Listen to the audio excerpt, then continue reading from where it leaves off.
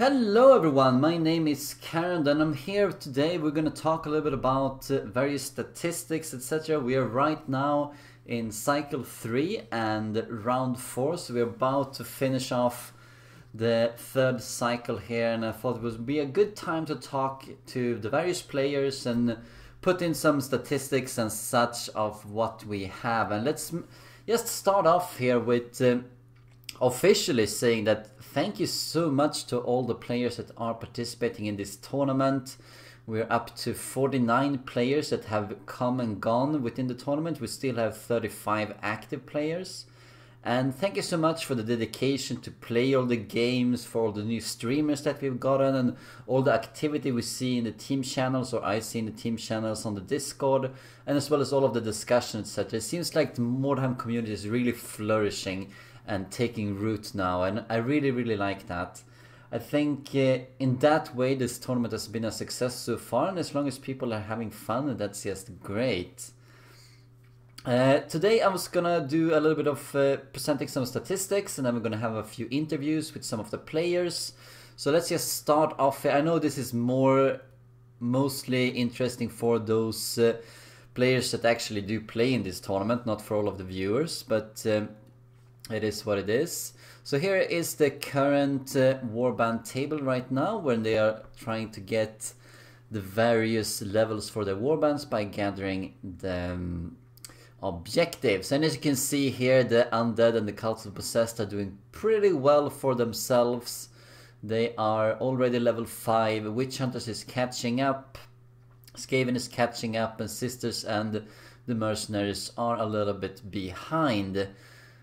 I think that's kind of natural. I mean, it's let's take a little look here of some of the other things we have.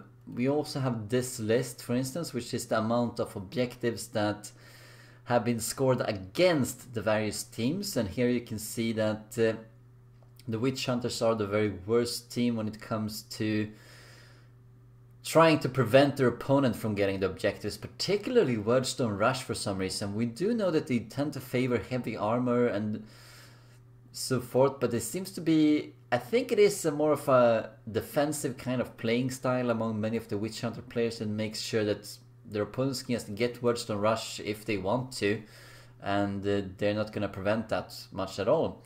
Contrarily to Skaven, who has been really good with preventing various objectives, particularly Wordstone Rush. You can see that their speed probably helps out a lot in that instance.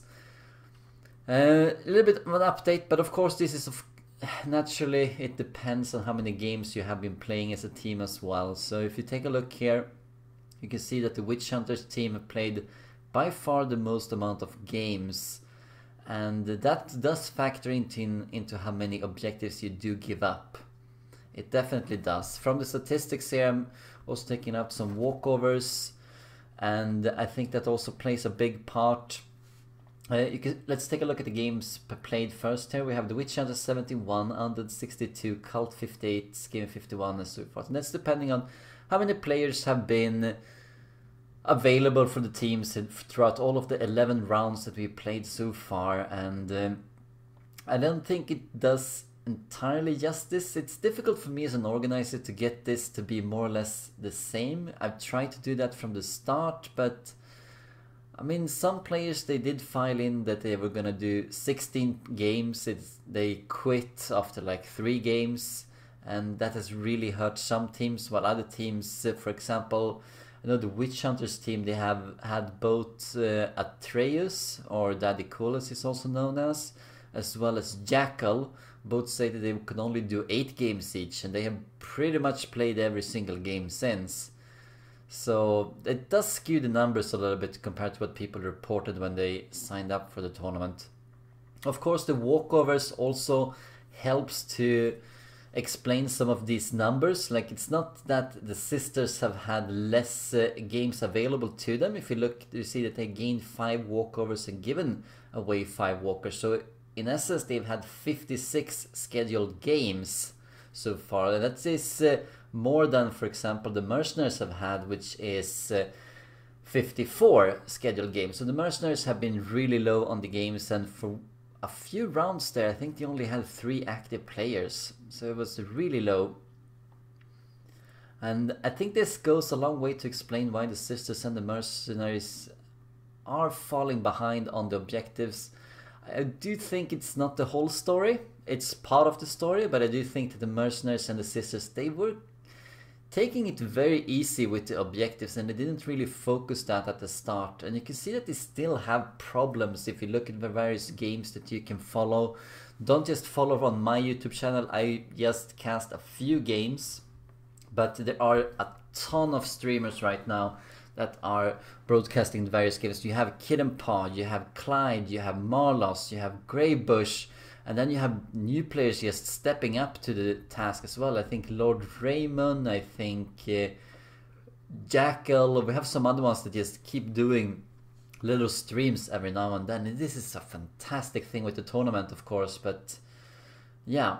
So you can see from this point on, I think that all of the buys that I give out, a buy is when we have an uneven amount of players that want to play for a given round, then one player doesn't get an opponent and they're given a buy. And I think I'm gonna give that buy to Witch Hunters exclusively from now on. You cannot get a buy unless you've already had one, and 3 Witch Hunters players have already had one so far, so it's gonna be one of the other 4 is gonna get a buy in the remaining 4 games. In the remaining 4 games after the remaining 4 games of cycle 4, in case there are uneven numbers.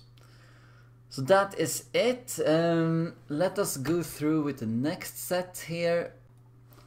Let's see here if we just pick off these ones, and let us bring up the last one that we had, the table for the most valuable player as well as the win percentage and the various points getting towards the playoffs. So you can see that there are, of course, 4 big favorites here, and we'll see if the Sisters and Mercenaries can catch up.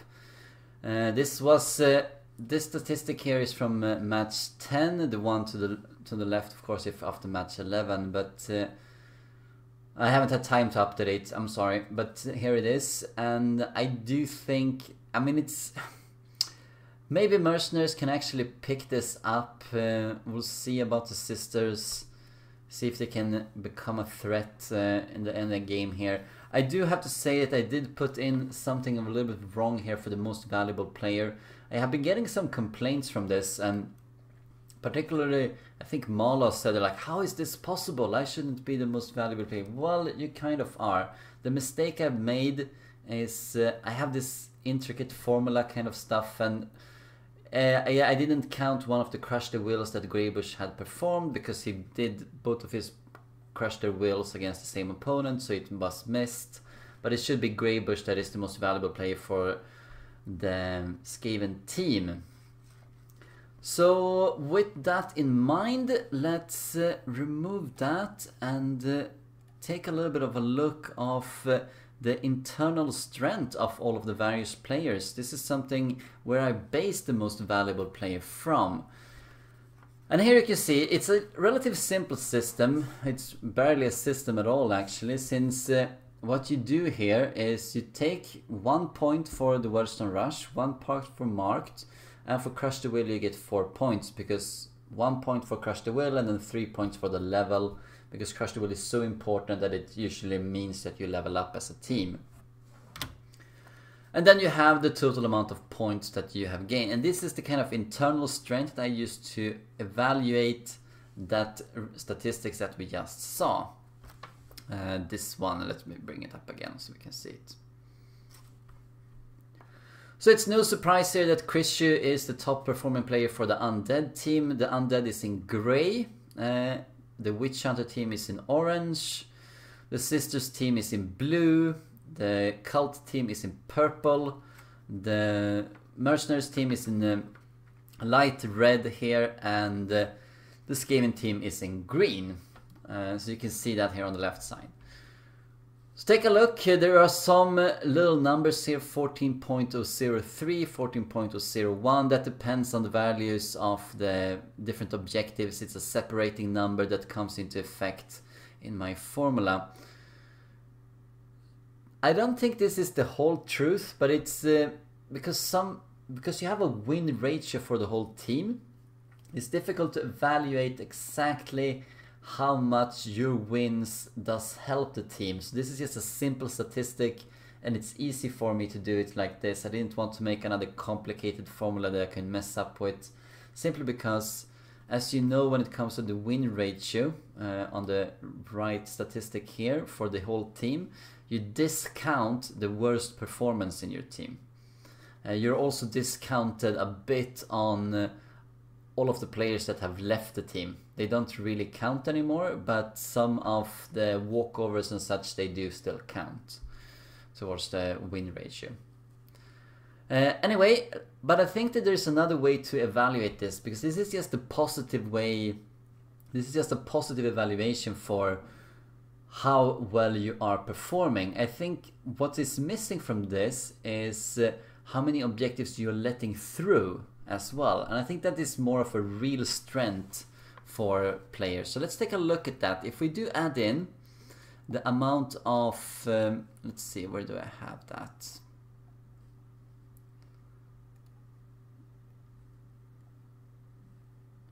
Here we go, real strength.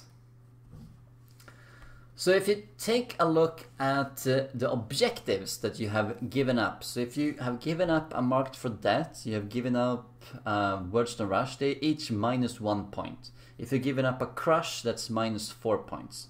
If you, this is same kind of similar statistic as you do when you get the objectives. Using this, you can reevaluate exactly where players end up, and this would be the real strength meter of how good you're actually performing in the tournament. And to a big surprise, it's still Chrisu on the top. Like, he's really crushing it, to say the least. He has 3 crushed wills, and he's been doing a lot of good stuff with the objectives here. You can see he's taken 5 objectives out of those 3 are crushed wills. That's very impressive for Chrisu, and it means that he's the top player. We also have Ainur shadowing him from the undead team, so top 2 players are undead players so far.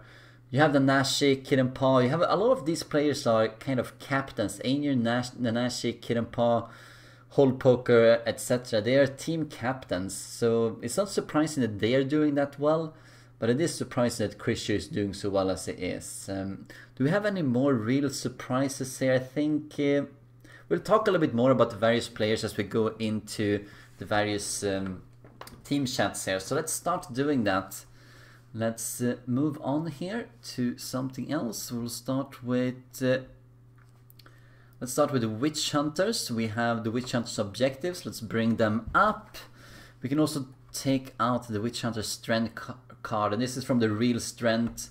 You can see that they are a very well-rounded team. They have 7 players that are playing really well at the moment, and they are all playing all their games. I think that is the most important thing. They have the most games played. We saw that earlier. So they're doing really well in that department, and they have a very even team. They are a little bit in the middle, top middle, upper middle kind of way with how they are doing so far. If they can maybe get Quist going, I think that would be a big help to the team. He's one of the players that would have been expected to take some kind of objective by now. I think he was the seed number 2 here for the Witch Hunters team. Nanashi is the team captain, and I think most players would have expected him to do better than he has. Still haven't gotten a single objective, but he's lost quite a few objectives against him, and that's why he has 0 points right now in the real strength department here. But hopefully he can improve. I think that Valentine, he started out pretty well, good as well. He's been growing as of late, picked up a late Crush the Will, which amounts to most of his points. That helps put him in the middle here of the evaluation. Nanashi always doing well, of course. Jackal doing really well, missing out on the objectives but winning a lot of the games. Sassy Assassin being one of the big surprises for the Witch Hunters team, I think. I don't think most people have seen how good he has been playing. He's playing with a full armor warband, and he's doing it really well. I think I have one game on my YouTube channel, for instance, that you could take a look at. And hopefully Atreus can get going here in the lower part of the table. I think he only has one real win. I think the other one is from yeah, I think the other one is from a walkover. So hopefully he can shape up and become a little bit better. And with us here today we will have actually Valentine speaking for the Witch Hunters team. So let's see what he has to say about all of this. So, hello, my name is Valentine, and I play Mordheim, I must confess. Hi Valentine. So we were just talking a little bit about the Witch Hunters team and how well they've been performing. There's one glaring statistics that's puts out here for the Witch Hunters team, is that you guys seem to be dropping a lot of Wordstone rushes. Like I think we have 27 Wordstone rushes being given away in the tournament so far, and 12 of those are given out by the Witch Hunters team. Do you know why that is? Do you have any idea? Well, I guess I got some ideas, but I can only tell for myself actually, because I'm not sure about the others, and I do not have all these stats that you do have. I personally, when I play against Weirdstone rushers, I do not really try to stop them from rushing for the Weirdstone. I'm just trying to set up for the best position to shoot at them and then to ambush them.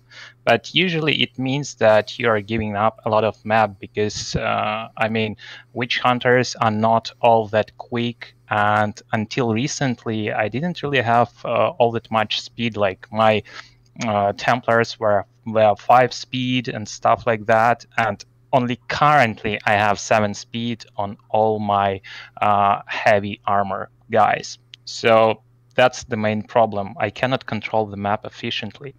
All right. What do you feel about the team spirit in the team? I see that you're one of the most talkative teams in the Discord chat. I can say that, and you're talking a lot about tactics and scouting out your opponents and so forth. And how does it feel to be part of the Witch Hunters team? Well, it's actually really great, and honestly, looking at other teams, I'm not sure how talkative they are because I do not have access to their chats, obviously, unlike you. But I can tell that it is nice to have such a team leader as Nanashi, because he's streaming, he's talking, he's sharing his builds with us.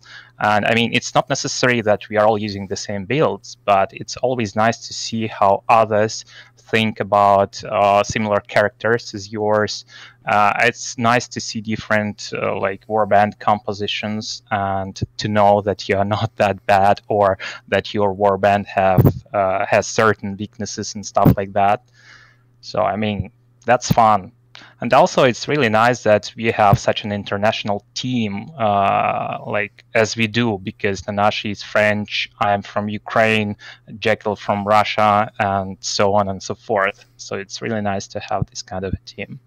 Yeah, it's being really nice to follow you guys. I know that you talked a lot about and supporting each other throughout the losses and the wins and so forth, and you've been really good at especially Jackal are scouting out all of the maps and even supplying that resource to the rest of the Mordheim community, which is a really nice thing.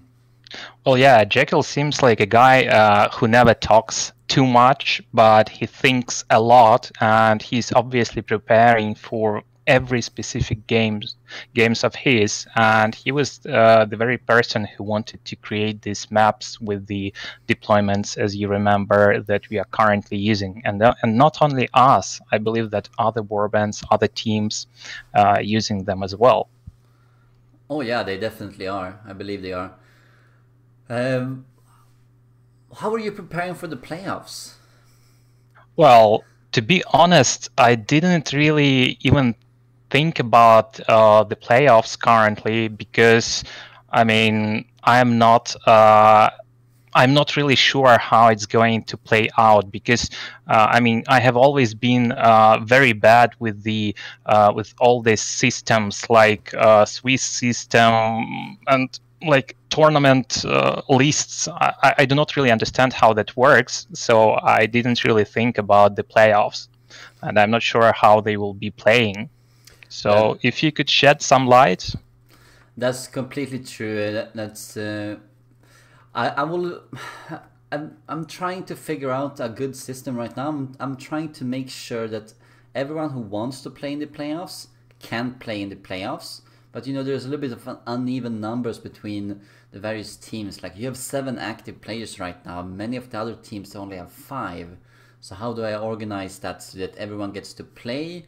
And I think we're gonna do a limited amount of games, like 2 rounds, and then objectives is still going to count for something. It's going to count for points that you rack up between the teams. Yeah, that would be great because, to be precise, if we look at the sisters, they didn't really do well from the beginning with the objectives. And currently, when we have developed teams, when we do not have such a downer as an absence of the armor proficiency as it used to be, so many teams can catch up because, for example, Skaven, they were good throughout the whole tournament with the objectives, and I'm not sure if they were the first to reach high levels. I mean, there were also Chaos guys who were really good as well. Yeah, I think the Skaven team has been really impressive considering the amount of games that they've been playing, and they were really fast with leveling up. That's true, but I think it's also easy to say for you as a Witch Hunters player. The Witch Hunters have played, if I don't count any walkovers, you have played 71 games, and the sisters have only played 46, you know, so it's 25 more games you have had on you to get to your objectives compared to the sisters. So of course that should factor in, don't you think? Well, probably, but also I can tell that sisters, they prefer, well, I should not call it camp, but usually that's how sisters play, because when they get this magic thing, they are like preferring to stay in houses and shoot at people. Well, I'm not trying to offend anyone. That's just how they play. Yeah, it's fine. I think a lot of players would say the same about the Witch Hunters in some respect. But I mean, I think that would be maybe why you're giving up so many Wordstone rushes, because you're a bit slow of a team. Yeah, that's what I said at the beginning. It's rather difficult to be quick when you have so much heavy armor and you have these shooty guys. So you prefer to shoot as much as you can before you actually clash with your opponent. Yeah, indeed. What has been? Do you have any questions or anything you want to bring up before we leave you?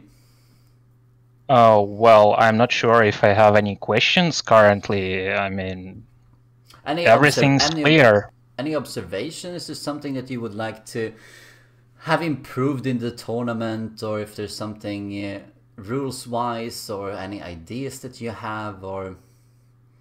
Well, honestly, you can also just send, you know, a taunt to one of the opposing teams if you want.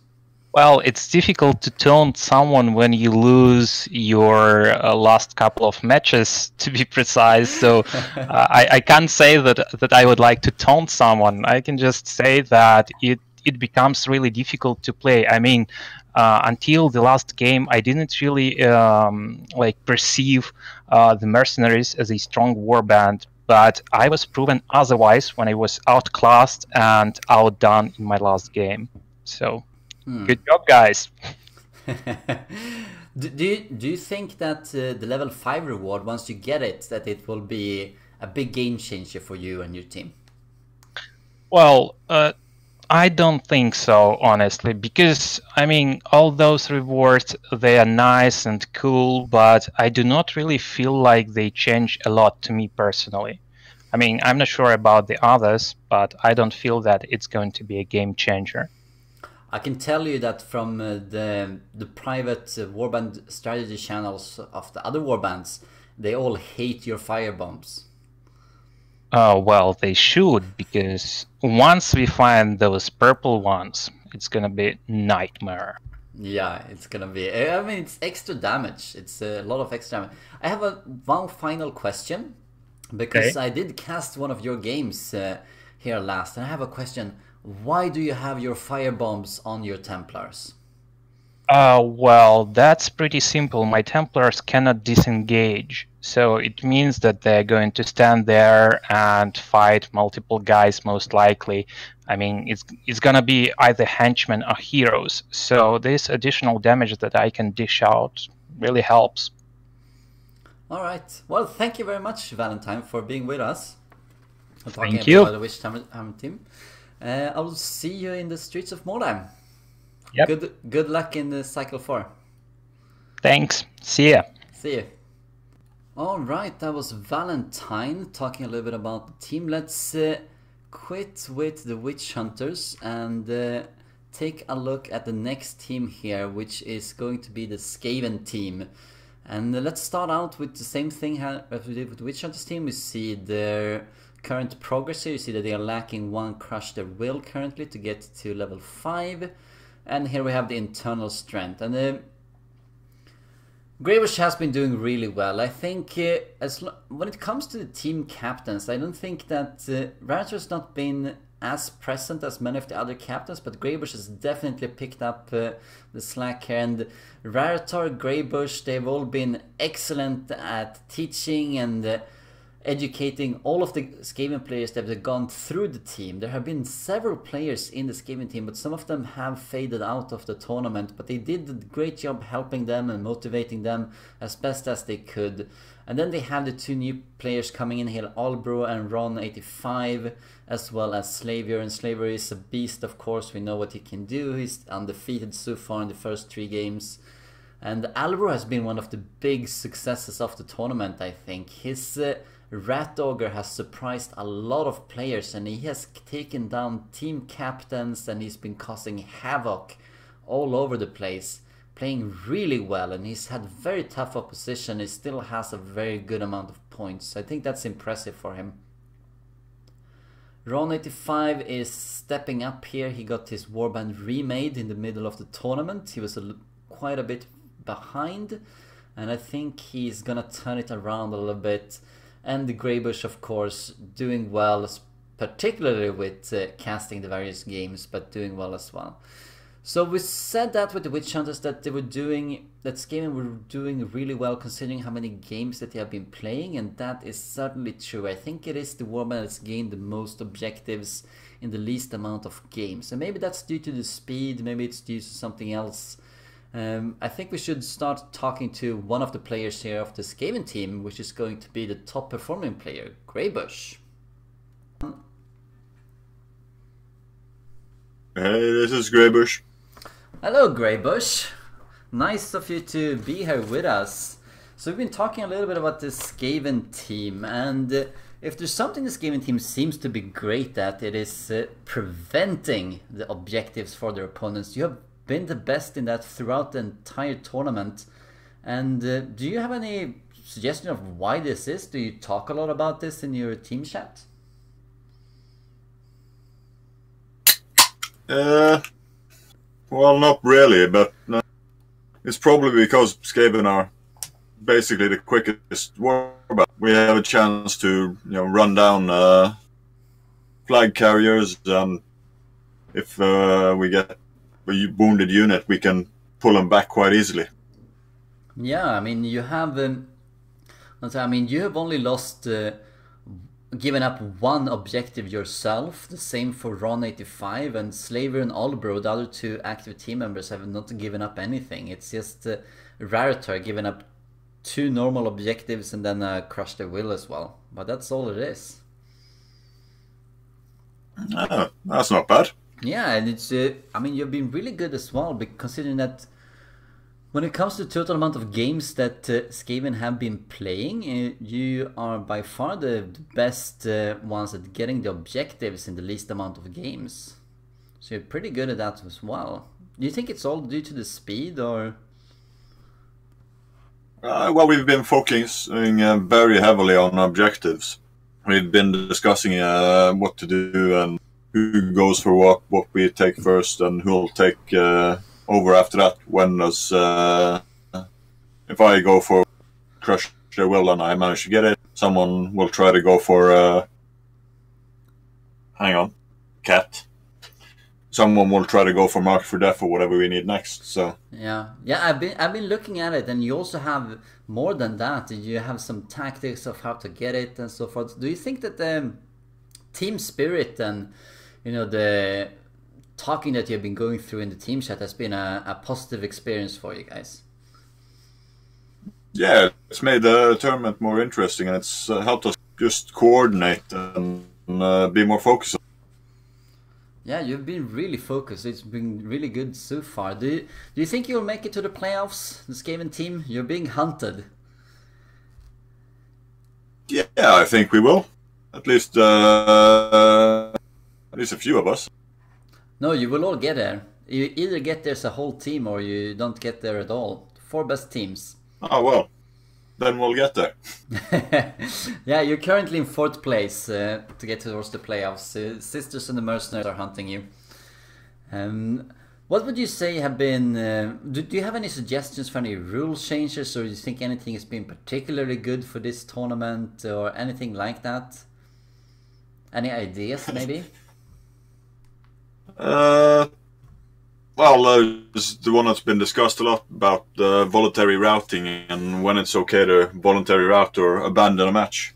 Yeah, yeah. And, I know a lot of players I want think, to... I think, yeah, I mean, I like the way Game Night's done it in Blood. I don't know, Buddyhood League. Mm-hmm. Where you simply can't. But I know for some people that's very annoying.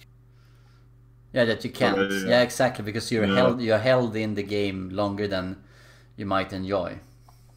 Yeah. So I know for some people that's really annoying, but I think at least routing or abandoning should be limited to the player's turn, if nothing else. Yeah, it would be a very good rule, and I will see what we can do about that. I mean, I agree with it. I just didn't rule it like that because many players have had difficulty following the rules as they are, and I mean, that's been, you know, when I went through and did a scan of any cheating or rules breaking in the Skaven team, I found quite a bit as well that we needed to correct. So a lot of players, they don't get everything, and they maybe don't read everything, and they didn't want to deal with the whole issue of what happens if you do just route or leave or alt F4. Well, you know, we're Skaven. Yeah, I mean, it's not specifically towards Skaven. I can say that every single team that I have investigated so far has had some sort of rules breaking within them that we've had to correct, which is why it's important that I try and get all the teams before the playoffs. Yeah, I can understand that. I mean, I've noticed a lot of people sort of miss some of the rules, forget about them. Yeah, even if I'm trying to making them as simple as possible, it still misses out somewhere. What do you think about your experience in the game so far? You're the top performing Skaven player right now, at least according to the strength of how many objectives you completed and your win ratio and the amount of objectives you have lost, etc. Do you have any comments on that? I mean, you have been the leader for a little while here now, ever since you took the last Crash the Wheel here against Fenrir. You took both of the Crash the Wheel against Fenrir. These are the only objectives you've taken, but still. Yeah, I mean, I've enjoyed it. I mean, I played very differently than I normally would. If there wasn't any big focus on objectives, I probably would have focused more on... But I've been very focused on objectives and kind of taking big risks and sacrificing a bit. Yeah, you had an amazing game here recently. Was it against Marlos, where you had the objective and then lost it in the very last second?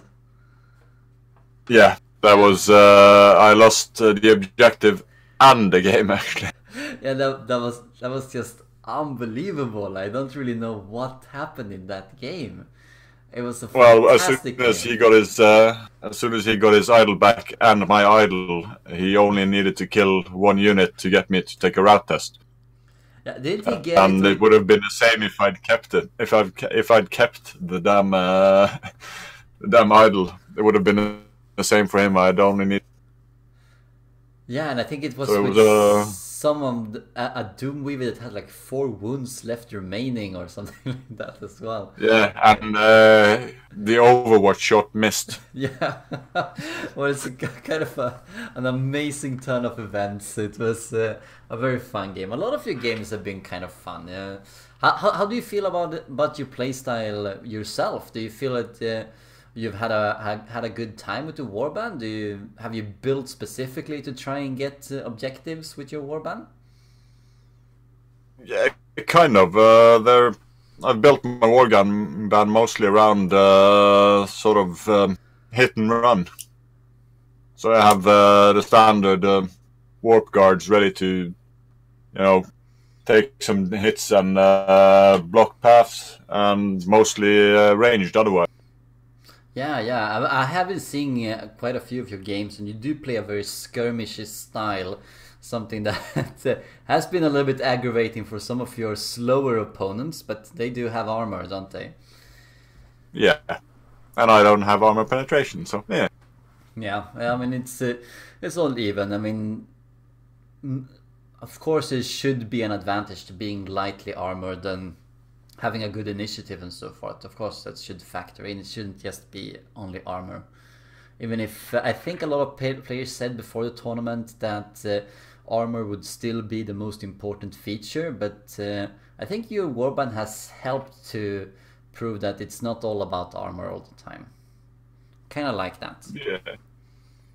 I mean, the advantage with Skaven on ranged is they have already a very high base movement, so you can get quite a bit of positioning with your ranged and focus down one target. Yeah. So like actually I did with I think it might have been Fenrir when in our first match, when the first round was me basically running up and already wounding and crippling his vampire and a few other units.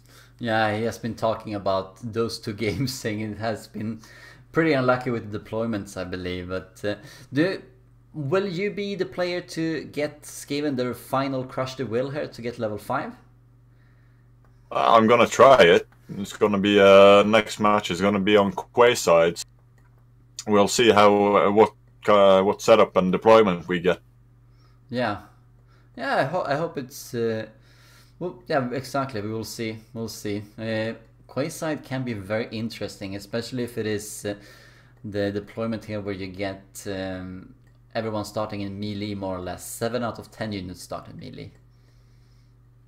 Yeah, I'm kind of hoping for that actually. Yeah, I think most of your teammates that have played Quayside, they've gotten the Rival in the Ruins kind of deployment though. I think all of them have actually. Yeah, I think that would actually be an advantage for me though. Yeah, with all of you ranged. Yeah. Yeah. But if it's war on waterfront, I think I think I'll have some units closer to his idol. So, do you think it's has it been a good reward for this gaming team overall? You think, even if you haven't played Quayside yourself, do you think it's been a good reward to have Quayside for this gaming team? Because if you do get level 6 and 7, you might get more Quaysides here. Yeah, I think it's an okay reward. It's a new map and it's a very sort of skirmishy map, so it does fit the Skaven very well. Yeah, it's kind of thematic as well. I think it's the most Skaven map we can have here. Yeah. In the tournament as well. All right, Greybush, is there something else you want to mention before we leave you by? No, nothing I can think of really. Well, I wish you and your team good luck here hunting for the playoff spot and keeping the Jackals at bay. And hopefully you will do really well in the playoffs as well and cycle 4 before that. Yeah. Thank you so much for being here with us. See you in the streets of Mordheim. Yep. Alright, so that was Greybush of the gaming team. Let's go onwards with the next one that we do have. I think we have the Undead coming up. And as usual, let's just drop in here with Undead objective. And there we go.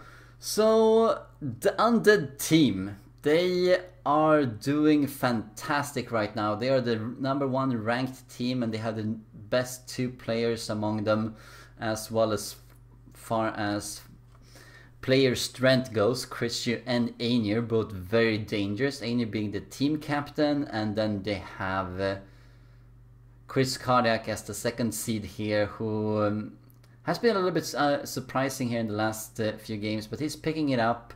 You have King Jiggy, who haven't really given away any objectives, but he also hasn't gotten any, and hopefully that can change. And then you have Fenrir and Bubs. Bubs who's have really bad luck, and Fenrir as well.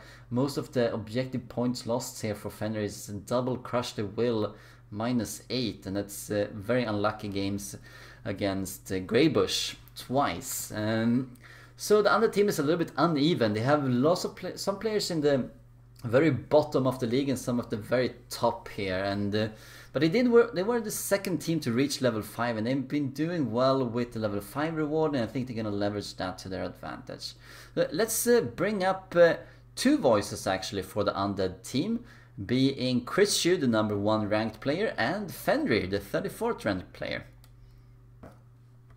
I am a rat. No, wait, no, I'm not a rat. I'm a corpse. Fuck.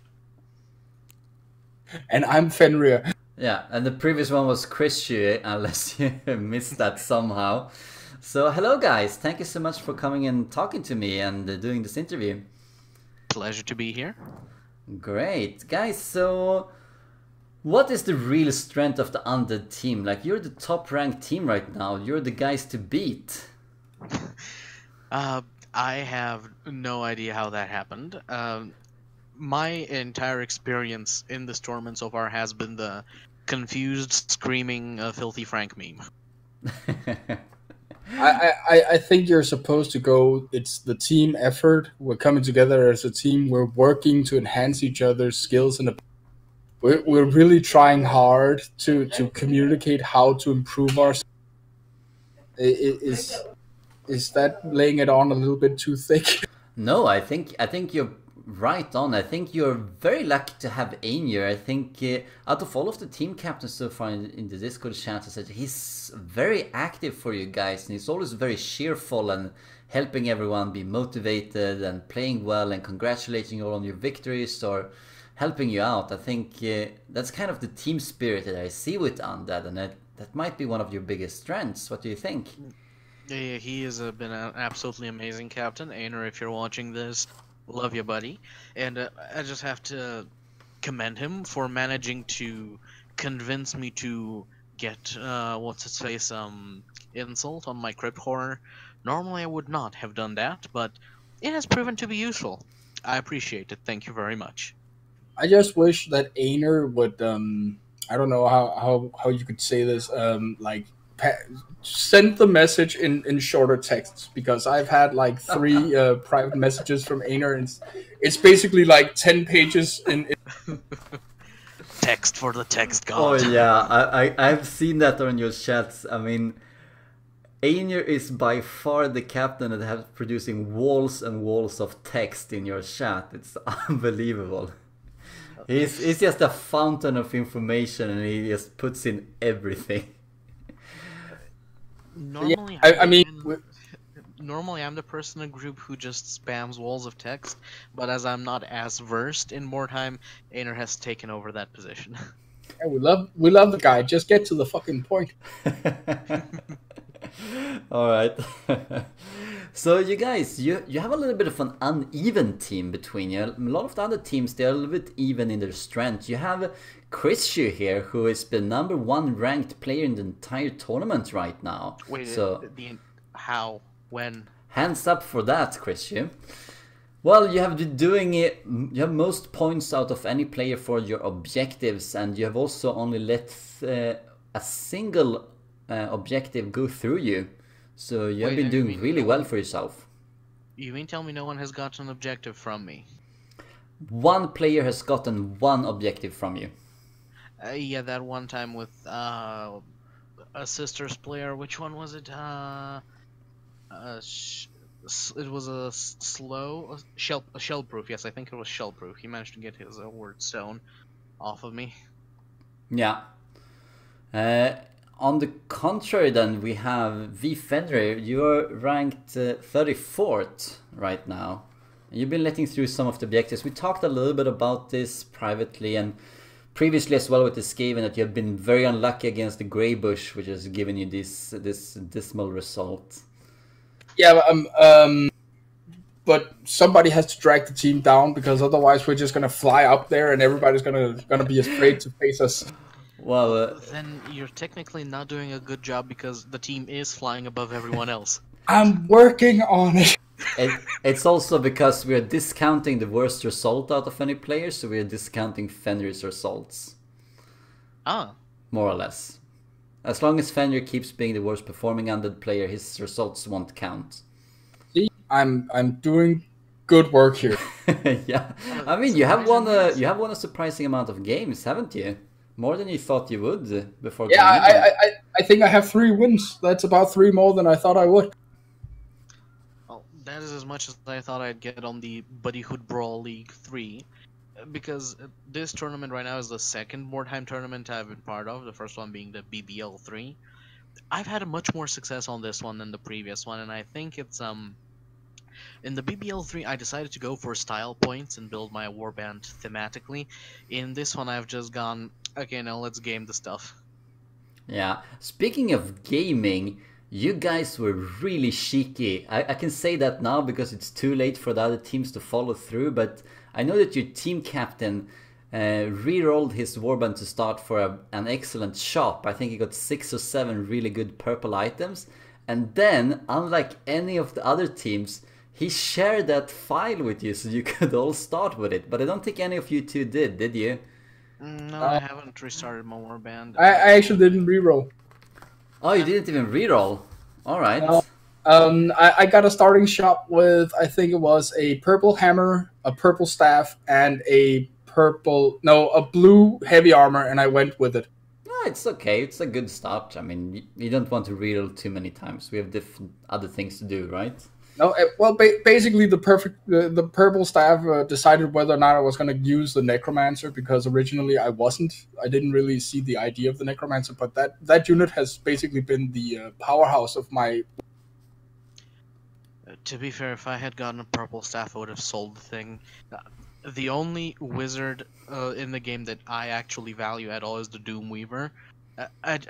As evidenced in my game against Yarok, that was 1 or 2 games ago, I do not like the chance of getting the quadruple 9s. Yeah, the 999, the dreaded one.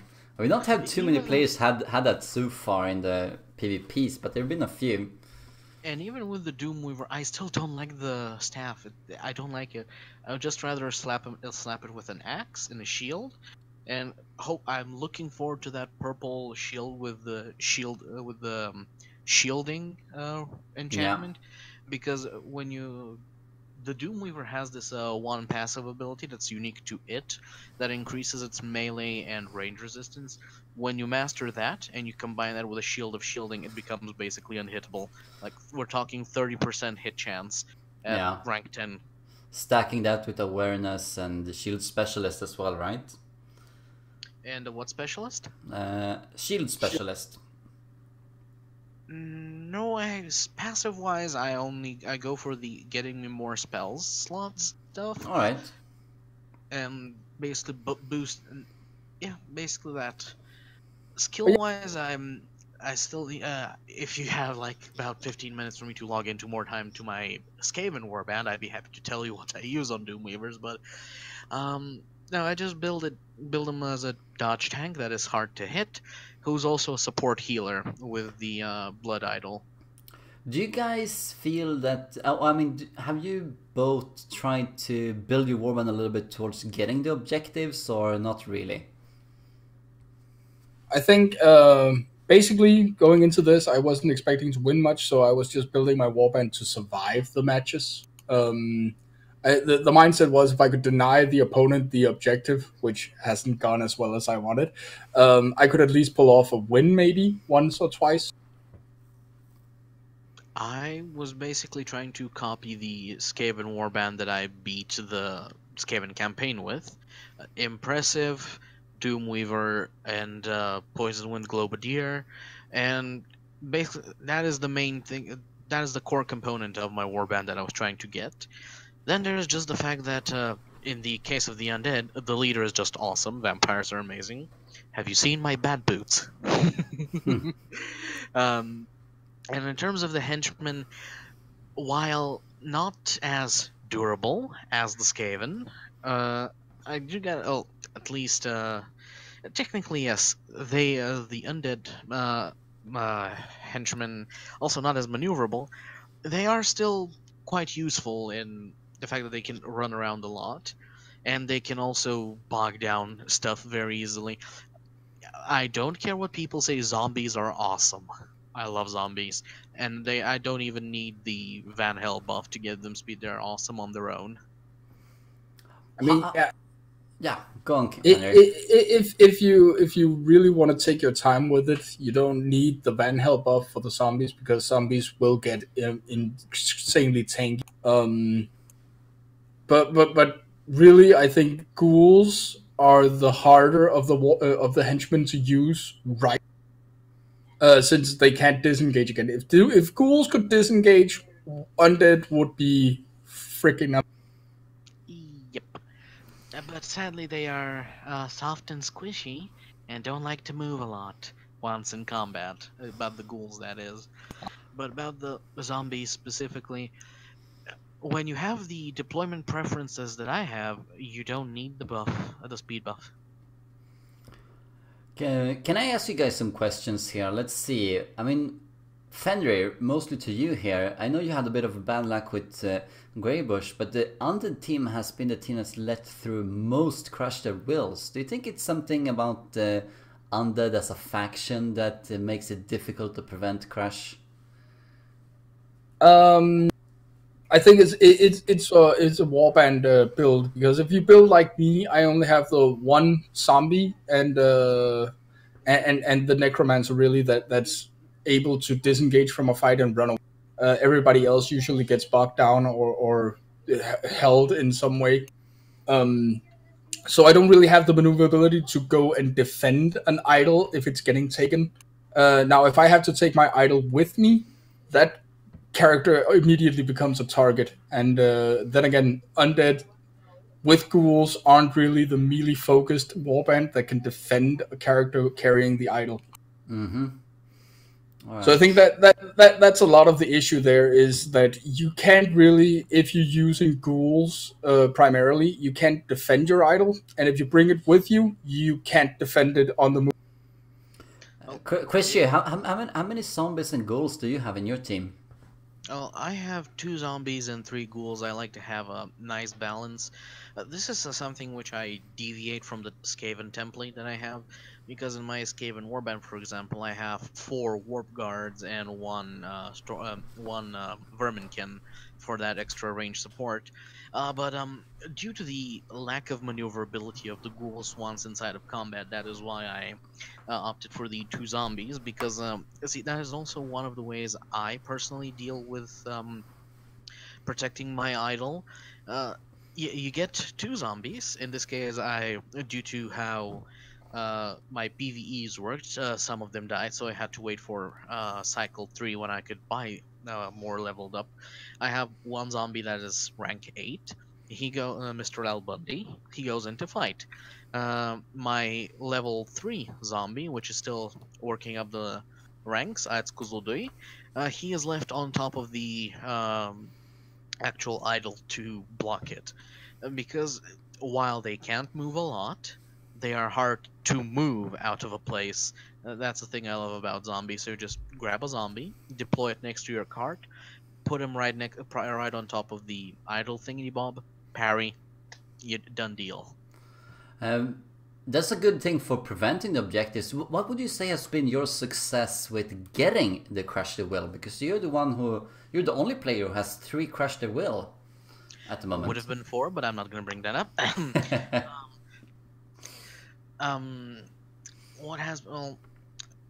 Timing and luck, I would say, because you do have to get into that sweet spot. Mostly, I am trying to gain the initiative order with my crit horror. As many people have seen, I have a spear on him, so he has high initiative at the very beginning, out initiating practically anything. I grab that, get him to engage the most dangerous target currently available on the field. Of sometimes either another impressive or very particularly dangerous hero, and basically I kind of use him as a lure. See, I am fighting your something very important for you, and my thing is going to wreck it. So come deal with it, and that kind of gives me an opening to have my ghouls, who are, while they do get bogged down when engaged, they are particularly fast little buggers. So just zooming in, also because they have high initiative, grabs the thing, runs back. Alternatively, I think the only exception to this has been my first game where I got the creditor will against a Chaos Warband. Uh, that one was, I think, a misplay on my opponent's end, because instead of doing what I do with my zombie and just putting him on top of the idol and parrying, he put a unit near his idol and made an ambush. So I just moved a unit outside, triggered the ambush, then had my Doomweaver, who as a hero has a lot of movement points, just goes in, takes the thing, and runs back inside the house. Uh, and lastly, the cornerstones of why I'm able to luck, positioning, and the last thing would be my preference for deployments, I would say. All right. Do you guys feel that? I mean, how do you feel that your team rewards have worked out for the team in general? Do you feel that they have been useful compared to the other teams? Is this something that you have planned out with your warbands a little bit with the rewards in mind, or how does it work? I know that just as we are talking about this, you're well on your way to the level 6 reward and the middle bridge again, since Bubs managed to get Wordstone Rush for you guys, I believe. He's a damn trooper. Yeah, but how do you feel about the rewards in general for the Undead team? So you go first, Fenrir, because I will be talking a lot on that. Well, I'm gonna touch on one of the points that I know Chris was gonna say. The Horrors of Mordheim reward absolutely sucks. Yes. Very. I tried it just because we had it. I had to try it. I was lucky enough for my opponent to pick Horrors of Mordheim, and though it says you're never scattered, you're still divided into 3 groups. Actually, you get to pick your starting position. You get to decide if you're scattered or not. Yeah, but I'm never scattered the way that's set up. But it doesn't really matter. I was split into 3 groups. My opponent was the one that was supposedly scattered. He got to crowd his wagon within 1. So that's how much scattered he was. But why didn't you take a hint? Why didn't you become the scattered in your next game then when you pick Horrors of Mordheim? I just gave up on the reward. I was like, if that's the way the scatter works on this deployment, then it's not really. Usually, I pick Scavengers. Scavengers is my go-to deployment because that really works for me. Yeah. What about you, Christian? What do you feel? The leader's consumables, the taking away a hero slot for you and your opponent, etc. Before I just want to, because I don't quite understand reward number 5. So before a PvP, I decide to remove a slot. So that what exactly does that mean? Does that mean that I can still bring an impressive while I deny a hero slot to the opponent, or? Yeah, the way I read it, and I'm gonna be using it this Wednesday, I think it is, versus Granas. I'm gonna be playing on Middle Bridge because I need to use that reward, and we're gonna be using reward number 5, where I get to ban 1 hero slot. So I'm gonna remove a hero, he's gonna remove a hero. I'm gonna be able to put in a rank 0 henchman in that hero slot instead.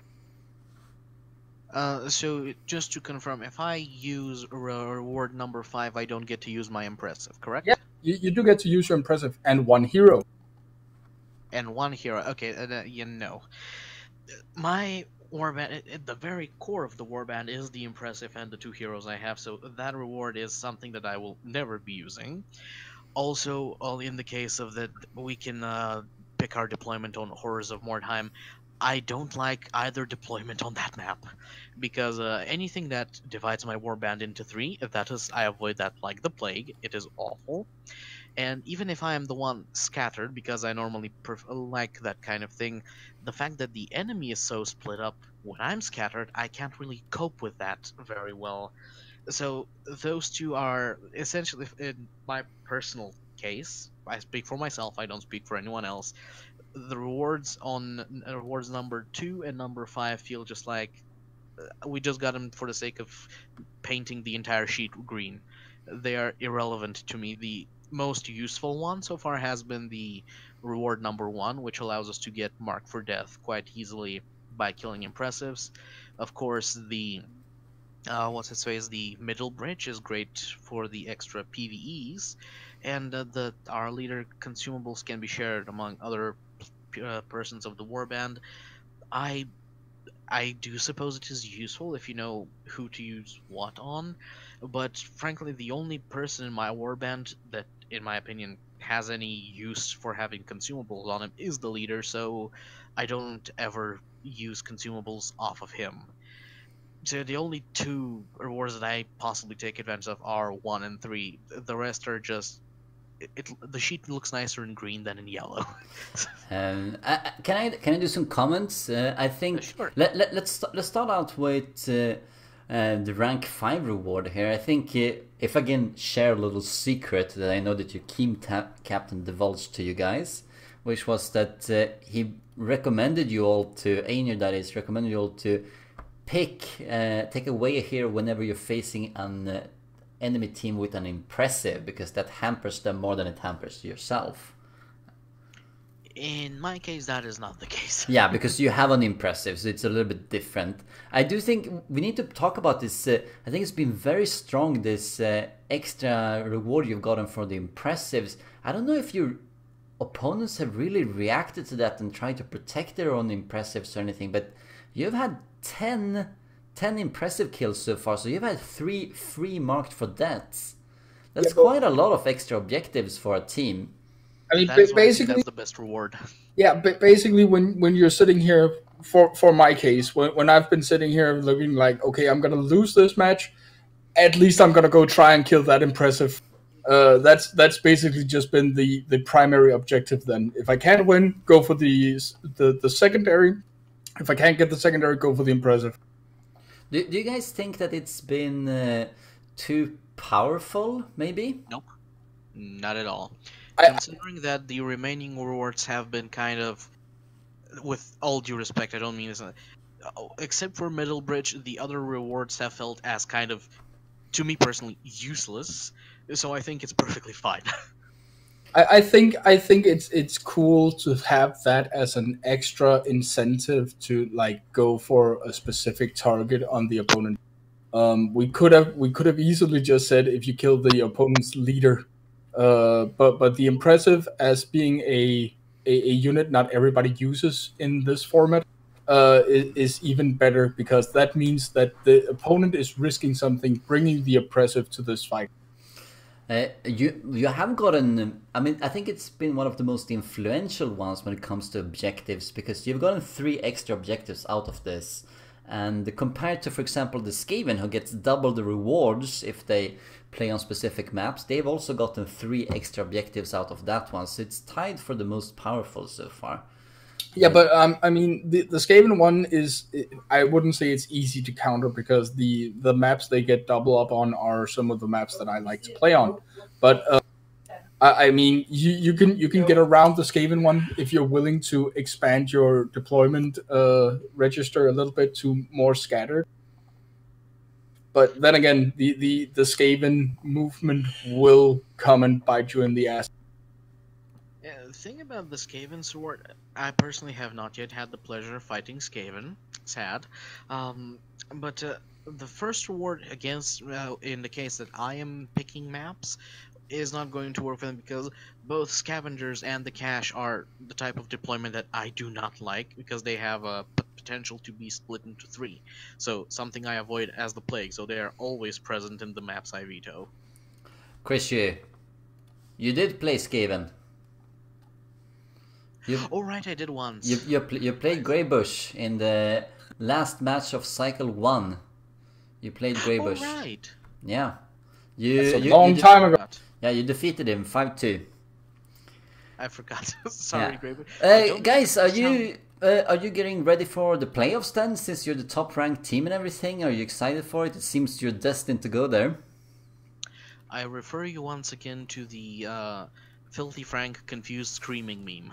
I actually don't know how that works. If I'm going into the playoffs, I'd say that's very undeserved. The whole team is going to the playoffs as it is. I'm gonna reveal some more about it as we get closer here. I've been a bit stacked up with lots of things to do, and I'm trying to figure it out since some teams have 5 players, some teams have 7 players. You know, how can I get everyone to be able to play and contribute?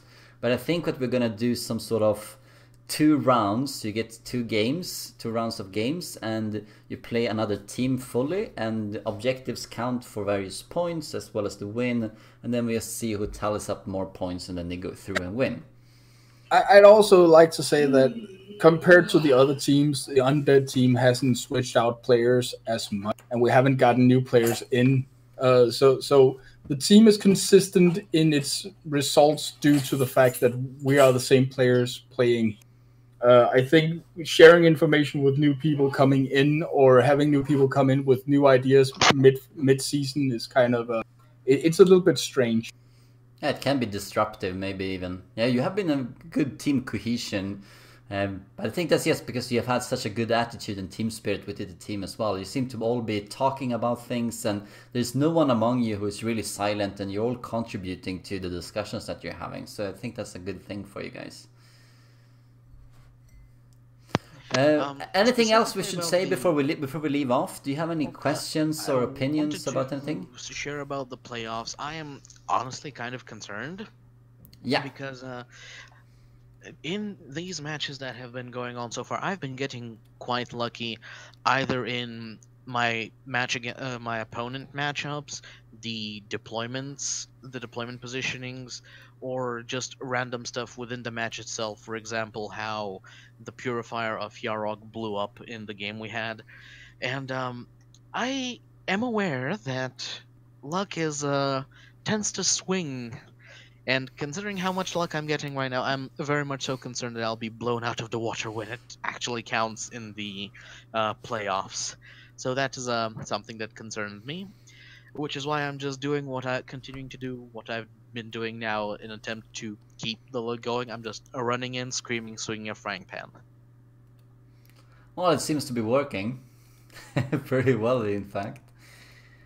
All right. I mean, we've talked quite a bit here, but it's because you've been 2 players as well. But if there's nothing else that we should say, I think we just thank you both for coming.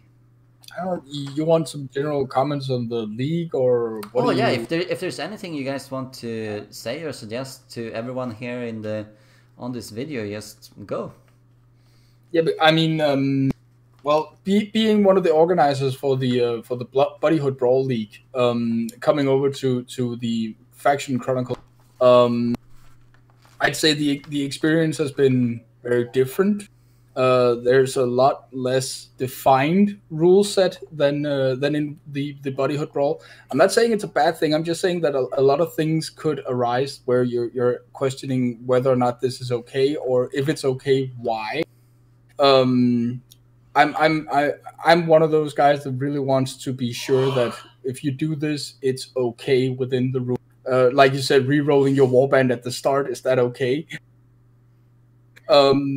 Stuff like that. I also really like the fact that you are checking for the anti-cheat is going around. I don't know how far you are in the process, if you even made it all the way around to all the war. I haven't yet. I'm right now in the middle of the Witch Hunters team, which is the last...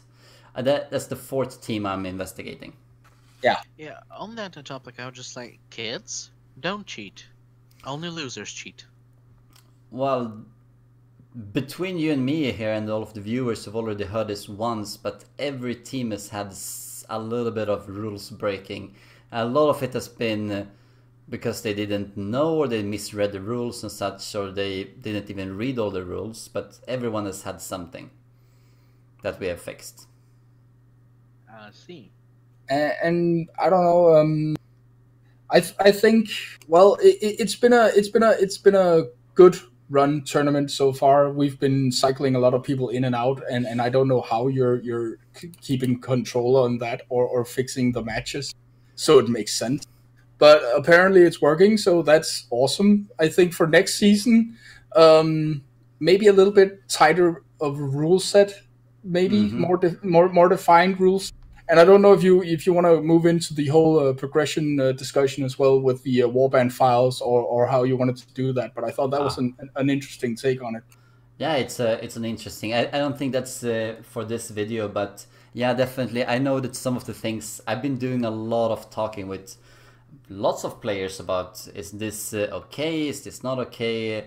What happens when this and this happens at the same time? There's been quite a bit of that, so we could clarify it, but I also feel that it's good to have rules minimized, and I think the fault of the tournament as it is, if I'm reading from your critique, is that there should be less opportunities for this kind of gray areas. Like, it should be more clear and not have so many things pop up.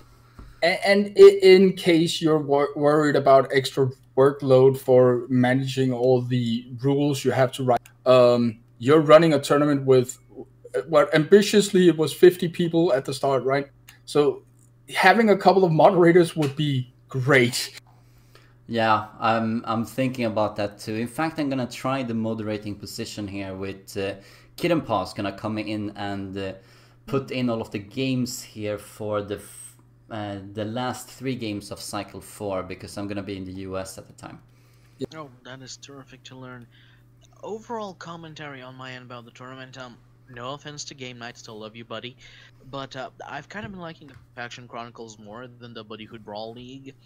I think it's the team spirit, I say, because when you're on your own, it's the environment feels a wee bit too cutthroat. It's nice to have this option that even if you win or lose, you have a place to go to where you'll find support, like moral support from your team, and especially if it's a team full of so many cool people like the Undead team is. Surprisingly, for a bunch of corpses, we are very heartfelt and warm and compassionate. Yeah, you're very jolly. We're the Grateful Dead. Yeah, I think you're hitting something specific. I don't think this has actually been a problem with all of the Mordheim community tournaments, and I think for most of the Buddyhood Brawl tournament. I think it's been for every single Mordheim tournament, which is that as the tournament progresses, interest becomes less and less in the tournament. And that's because people are, they are eliminated and then they stop caring. And it should be the other way around, that you get more hyped.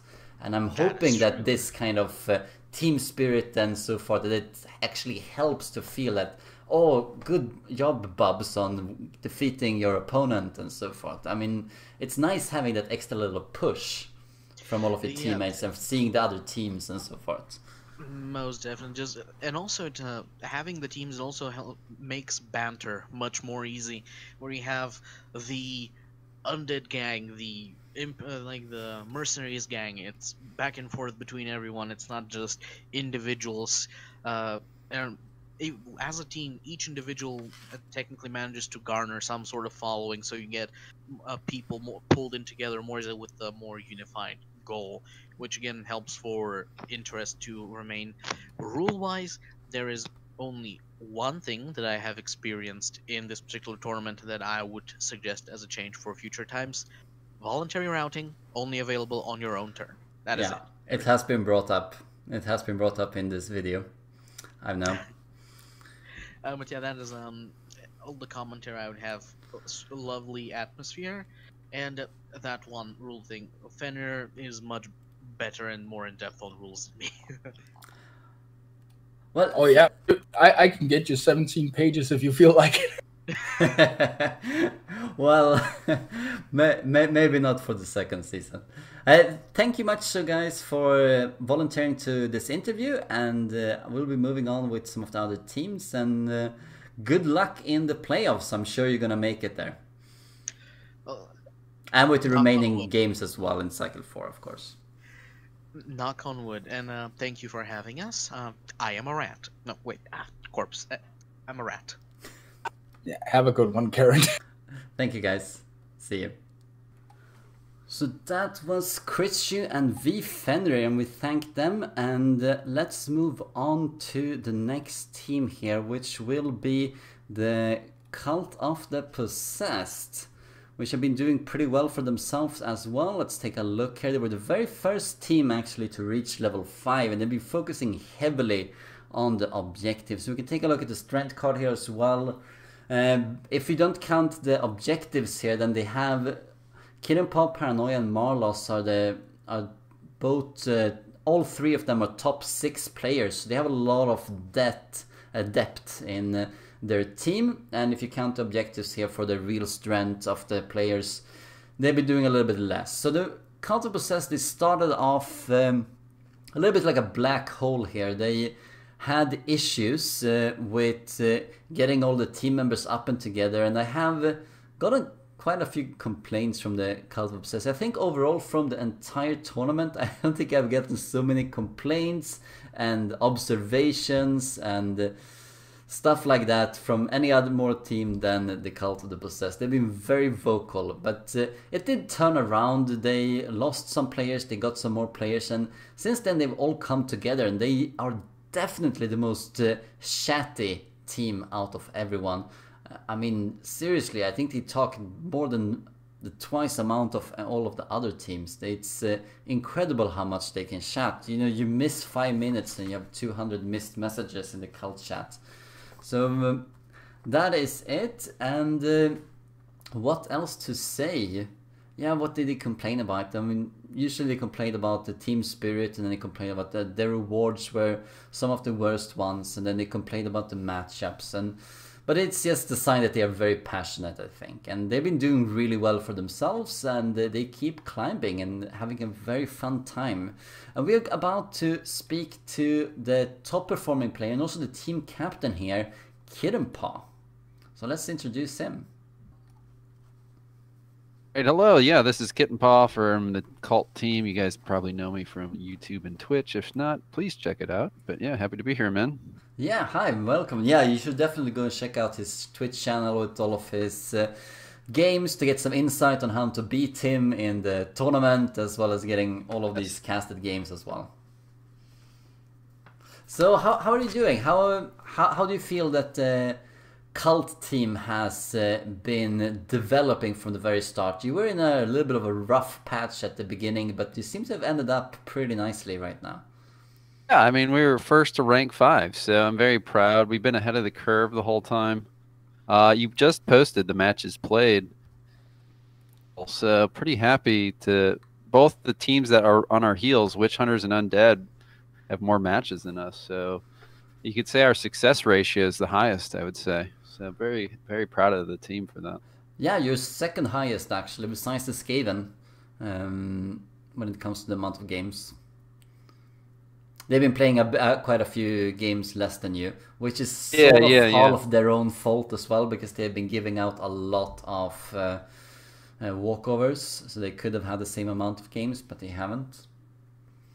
And yeah, we've been there. Yeah, we only have 1 walkover too, so it's been a really rock solid group of 5 of us. So it's very, very competitive team as far as secondaries and win-loss, and there's a lot of players that are new to PvP, so it's really cool to see that. Yeah, I talked a little bit about this prior to introducing you, and you haven't seen the statistic yet, but if you just count the win ratio and the objectives gotten, you have 3 players in the top 6, 4, 5, and 6 respectively, which is you, Paranoia, and Marlos.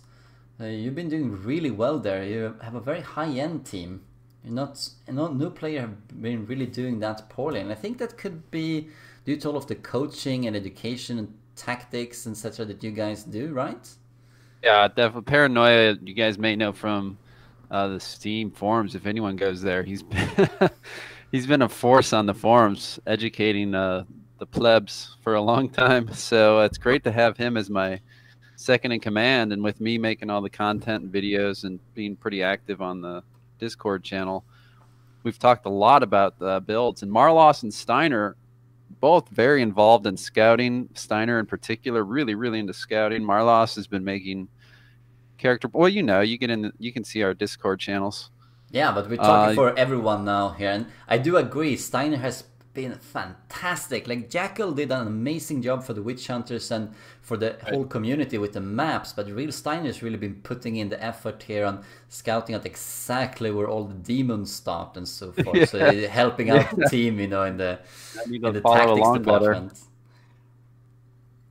Yeah, I really like the tactics discussion of the cult team. You have a very sophisticated tone. I noticed that you, with real Steiner's scouting, etc., you have all of this. Where does the demon start? Where are my closest units? What kind of initiative do I need to beat to make the demon go towards the opponent and such? It's beautiful and very strategic. I really like that. It's funny because a lot of us have had awful luck, but it's like, hey, it's not from lack of effort. It's just bad luck. I don't know you never know what a demon's gonna do. So, yeah. and then we're talking about the rank, I believe rank 4 reward. Yeah, people aren't aware of it. What do you guys think about? What do you think of the rewards of the Cult system? You had a little bit of a fine tuning at one point. I knew you were disappointed at the start, but what do you feel about the rewards in general for the Cult team? How have they been doing for you guys? I mean, they're balanced. I get our last one. We can kind of trump people and just take, hey, random. You're going to have to deal with it. From what I understand, it trumps everything else. You just do the full random, so it can affect secondary selection. And it's just random. It's the cult, right? There's nothing. It's funny because we try to be predictive and do things, but at the end of the day, it's just the randomness of cults, and you take what you get and you try to make the best of it. And I think we're doing a good job. We keep talking in chat, like, why do we keep taking demons? For people that don't understand, if we get a hero killed with our demons, we get a healing potion. So while it's harming us, it probably is. It's harming me. We're doing it for each other because we're such a strong team, and to get the rewards by the end of the tournament. Of course, at the end of the tournament, we probably won't be taking demons, but hopefully we can get the rewards out of it. So it's a very random fucking team. But when it works, it works. When it doesn't, it doesn't. Yeah, you guys have 2 healing drops right now, by the way. So if the rest of you players want to know, they've already gotten 2 hero kills, and so their leader can have unlimited consumables, and they have 2 healing drops that they can distribute among their team as well. Exactly. Which is a pretty strong reward. I have like purple healing potions too. I've really just stockpiled. Some of my poor teammates only have blues, if even. So I'm really after it. I would love to put those out on the units. So. Yeah. You guys, as you said, you were the first one to reach level 5. You're on your way towards level 6. How do you feel that the level 3 reward has played out for you guys? The count got hard. Yeah, so I've been sitting on that. I'm actually about to use it against Roritor in between rounds because it's going to give me 3 PvEs, which is fun. It's a fun map. The battle takes part pretty damn quick. I mean, it's turn 1 usually engagements. For Skaven, so I don't know how well it's going to work against fast initiative warbands. I'm probably shooting myself in the foot again, but it's more for the reward to get the extra PvE. And I'm hoping we get the rank 6, so we get another one. So we're running out of weeks here. So if we get another one, we can have 2 extra PvEs, which would be pretty nice. That would be really nice. You got. Let's see here. I think. This is the absolute best moment in the end of Cycle 3, the last game, to use the level 3 reward, as you're saying, because as soon as you finish this PvP, you will be able to play 3 PvEs in a row with the reward, and you can also hire hired swords prior to that. Exactly, and that's it's so important for the. I think that I've done these a while. I've done a lot of these. I keep saying Skaven or rough in these kind of formats. I think rank 5 helps them a lot because they don't have to take an assassin adept. And here I'm kind of referencing the Buddyhood Brawl leagues where they do a rank 0 start. But the cult is right there and like really difficult because they can't disengage and you can't really kite really well in PvE. You like if your Dark Soul gets tied down, especially early on, you don't have a lure and you kind of just have to kill the target. So you guys have been following along with me. It's been a rough go, and So it's really important with mutation. This is where I was going with this. Mutations as well. You don't know what the hell you're going to get. So being able to finally get some hired swords is something I've been building to. Now I haven't gotten any damn good ones, but cult not knowing how you're going to mutate. So yeah, you guys were one of the teams that did you did the worst when we did the first statistics on objectives prevented, but now you seem to be one of the best teams. Like, you arguably, depending on how many games you've played, you're probably the second best team. Yeah, you are the second best team at preventing objectives. What is the success story behind that for the cult? Well, I mean, early on, it's I think it's when we let up the most, as you've said, and I think a lot of it has to just do with the way the warband's constructed. Now that we've been able to get things like clawed feet and different skills on board, like lure and whatnot, we're able to better protect and to get things like preventing crush. You can prevent crush just by taking your opponent's flag, and we've gotten a lot better at being able to do stuff like that. Ability. I think a lot of people kind of camp against us too, to win, but then they give up words down really easily, for example. So yeah, I mean, you have been particularly good at this. You're the only one in your team that has not given up a single objective, and you're one of the few players in the entire tournament that hasn't given up a single objective as well. I think last I heard it was me and Sassy, so I do wear that as a badge of pride. I've gotten, I think, 5 second. Again, we've really focused on secondaries. We took it as a big part of this tournament. Yeah, you and Sassy are still the only ones from the very beginning of the tournament, but you still have some players that have played quite a few games now, like Albro and King Jiggy. They also haven't let through a single objective as well. Okay, yeah. But yeah, I think we're a good team. We're solid from top to bottom, and it's been a lot of fun. I've been having a lot of fun with it, for sure. Yeah, you seem to have a really good team spirit within the team. That's for sure. What is the? Let's see here. You guys have.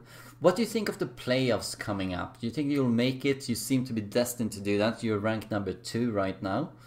And yeah, it's touch and go. I think our win-loss is affecting us a bit. Ironically, we're not doing so. I think we had the lowest win rate. I don't know. I know it was above 50%, but yeah, you were above 50%. You still carry some of all of the players that have left your team. They don't really count anymore, but you still carry some of those walkovers with you. Yeah, so I feel like discount the worst result, of course. I feel like just knowing my teammate, I haven't looked at all the records. You don't really post, but I feel like we're pretty much a 50-50 or better kind of team. We must be a lot of us around 50-50. So yeah, we're not easy. We're not hard. I don't know. I think a lot of our warband's kind of end game though. I think a lot of our stuff's going to come together with a casting leader. That's always difficult. Yeah. That needs a lot of buffs on them and spells to get working. We're finally getting the mutations in line. Well, I think we had a lot of advantage with the possessed early, but now everyone's starting to hit rank 10 and you have been doing pretty well for yourselves. I have this if we count the amount of objectives you've done, the amount of wins and your win ratio, and as well as the amount of objectives that you have lost, then you have more or less the real strength of each player and the team. And in that ranking, you, Kironpa, you're ranked 4th out of the 35 active players right now. Paranoia 5th, Marlos 10th, Steiner 16th, and Lord Raymond 18th. So you're pretty high end as far as I mean, all of you are more or less at the top end of the table. I can't emphasize again how proud I am of the 3 new guys, Marlos, Steiner, and Ramon. I mean, they're all new to PvP with probably one of the hardest, I think you and I would agree, one of the hardest warbands to just play, PvE or PvP. So I think they're just doing a really good job taking the advice, making really fun builds, and being dangerous guys out there on the battlefield. So yeah, they have been, definitely. Is there anything you would like to bring up about the tournament or the rules, or anything specifically that you like, or any suggestions, or maybe just want to give out a taunt to one of the other teams? I think it's been solid top to bottom. I feel bad for, if you look at the games played, I understand that. I feel bad about some people losing play. You never know what the drama is going to be. Obviously, Witch Hunter 71 it's crazy. They're a strong team already, and to have so many matches with so many good players, Yeah. for you to balance all this, and I feel bad that other teams have less games played. But again, I think it's an emphasis on secondaries and whatnot, and trying to play well as a team that you can kind of over.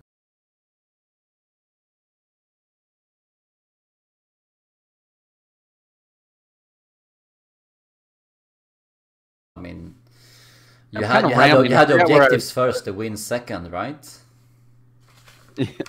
Yeah. What was the question again? I had another point. I'm sorry. Oh, if you had any kind of opinions and about the rules Yeah, or the I remember. tournament or general. The one thing I think it's been great with the people subbing in and out, but it's been also awkward with, and I think they would agree to this, with Lost and Slavier and other people being able to join late. I think kind of skews, because they're able to do things with the warband knowing they don't have to PvP in between. So what I'm talking about is kind of like you'll see double warlocks, and I think Slaver has four casters. I heard finally 2 Doomweavers and 2 sorcerers, and you can kind of get away with that, knowing you won't be just utterly punished early on, and that you'll pop out really strong at PvE number 10 or 12 with, you know. So that's, I think, and then Slaver himself just really imbalances things, but we'll see. I mean, it's tough. It's tough for on you, the organizer, but I think that's the one knock I would say. And then there's been some confusion with when to route, but I don't think it's that big a deal. But I think it's been really smoothly done and very, very fair and balanced in general, I'd say. It's always a bit. Do you think that's something that you would do if you came in late, like building for teams? Because I'm not so sure a lot of the players that we have been there from the start, that they're specifically building the team to be the best for specific rounds, like throughout. I mean, I know when I play, so. I think it's like, I know personally, it's weird because you're like, I'm going to take this skill now to try to win now, even though it's shitty later. I think it, in the long run, where if you're like, all right, I know I'm going to spit out at this level, so I'll wait and take the. It's very different. The way you develop the character is very different, I think. So, I mean, obviously, forecasters kind of gives that indication. Yeah, if you're taking 2 warlocks, like they would have been just utterly useless early on until they get the double lightnings up, you know. So it's like, yeah, I don't know. It just changes how you build things a bit. You definitely take certain skills out of order, like strong blow really early, just because you happen to get an extra red. You know, it's just changes the building of the characters. But it should all wash out by the end, I think. Yeah, hopefully it will. I haven't really given out how the playoffs are gonna play out, but my intention is that every single player in the team gets to play, and we're not gonna do a kind of last man standing. It's gonna be 2 rounds, I think, and we're still gonna have objectives count for something, and it's gonna be points. Like, for instance, say that you get a certain amount of points for each objective, and you get a certain amount of points for each win, and then you see who accumulates most points in the matchups, and that's more or less it. Yeah, it's a team event, and I think I've put my ego aside a long time ago. That's for sure. I mean, I want to be doing certain tactics. If it was about me showcasing, aren't I the best? I can win every. It's a team sport, and you're a team, and you're a faction, and you want to do the best for your faction. So if that means sacrificing a victory to get a secondary, that's what you do, and so on. If that means taking a demon that utterly destroys a flank every time just to get a healing pot, well, that's what you do. So, so it may as well go out as a team. You've gone in it as a team. So, indeed. Is there anything else we should add here before we round this off with this interview? Is there anything else you want to say? Or, I mean, you have been doing a good job as a captain. Of course, you have had Paranoia with you as well, and we talked about that. I do think you guys have been definitely the most talkative ones in the team chat. Probably. I just hope, again, I would just say shout out to everybody. It's been every week. So I think it's been awesome to see certain players been around a while. Like Chris is doing so well, Chris Cardiac and whatnot. And to see these guys doing really well with, and I think the Swiss system has been a huge success. I've been trying to get it for a while. And I know some have said, I'm seeing similar opponents over and over, like the same player, but we see that at the top and at the middle, and I still think that's a better solution than rating difference. No. Get your ass kicked, and they're going to get the secondary without any question. So You think I think it's been a lot of competitive, fun matches. You think it's a problem to get to face the same opponent more than once throughout I think the it's building. tournament? I think it's kind of building. Right. I mean, we do anyway, right? When you do a like Swiss system, it's like the same people kind of make the finals, right? So it's like you're gonna see each other. You build rivalries, and it is what it is. That's you talked a bit about having it more team versus team every time, which, and you know, there's future tournaments that could maybe occur, but I don't know. I think it's been fine. I've faced the Witch Hunters a lot. I think I finally faced Skaven with Albro. I've played only Undead once. So yeah, I mean, I've not seen the Undead or the Skaven. I've seen all Devotion Warband. I think I played Mercs only once. So it's all been Sisters and Witch Hunters for me. You have been playing in the Undead ones too, man. You have. I played Bubs. Yeah. You faced that was it. Yeah, you faced every single team at least once. Not all Yes, players have done that. I placed the Undead once, Skaven once. I can't face myself, so that's only 2 destruction. I've only played Mercs once, I think. So it's been all Witch Hunters. You have Mercs once, Undead once. You have 3 Sisters, 2 Skaven, and then 5 Witch Hunters. That's your. If you count, you must be counting Rorator this week. Yeah, I think it's going to be. I do. Yeah. I'm looking forward to it. I'm looking forward not on the Palace where he's going to have like 6 units before me, but whatever. It is what it is. That's going to be an interesting game. Captain against captain. That's right. Yeah. And he's beaten the crap out of Hole Poker twice, which is really cool to see. Maybe not for Hole Poker, but I really like these underdogs like winning. It's really fun for me. Again, I've checked my ego at the door, so I'm really proud of Albro beating me, Sassy, Dig being literally a coin flip away from beating me, Nanashi's beating me, and I'm not. When you're streaming, you're upset in the moment, but I'm happy for the individuals. You know, I'm really happy Aenir could beat Clyde. I know that was probably big for him. So it's really cool to see a lot of this stuff. I think it's Crush really the cool. Will, no less. So it's fun to, and exactly, you got to get your motivation from your team and getting the second. Like when my first match, it's like Clyde was joking how he beat me, and it's like, yeah, but I got the secondary. I was just as happy in a way. So you got to find your own victories and what sets you up for feeling good about the battle and the outcome. So yeah, I think that's one of the nice things with the Swiss system in itself, that you're focusing on where you are as a player as well. You're facing more or less similar opponents, and you're trying to do the best you can out of that. And I think a lot of players, even if they don't really realize it right now or haven't thought about it, but I think a lot of them do appreciate not being steamrolled over by players like yourself. I think it has helped motivation, this I think is our biggest tournament, and it's stayed strong. I mean, so especially considering it's every week. So I think it's been really cool to see a lot of new players we didn't know existed, having a lot of fun and being interested in future tournaments, learning that we're a cool group of dudes, pretty chill. And it's just, having a fun time at the end of the day with the game. So yeah, I mean, I love all of the new players. They've been doing really well, and especially your own teammates as well. And hopefully it transfers over to your own tournament that's going to come after this one. Yeah, hopefully if you guys are still interested, we're doing the Battle of Behemoths probably once this is over. And it'd be cool to do a rank 10. I think it's dip their toes in the waters kind of thing, and maybe they're ready to try something where everything's unlocked. Yeah. Quick fights too. There are going to be quick fights, and I realize scheduling and whatnot.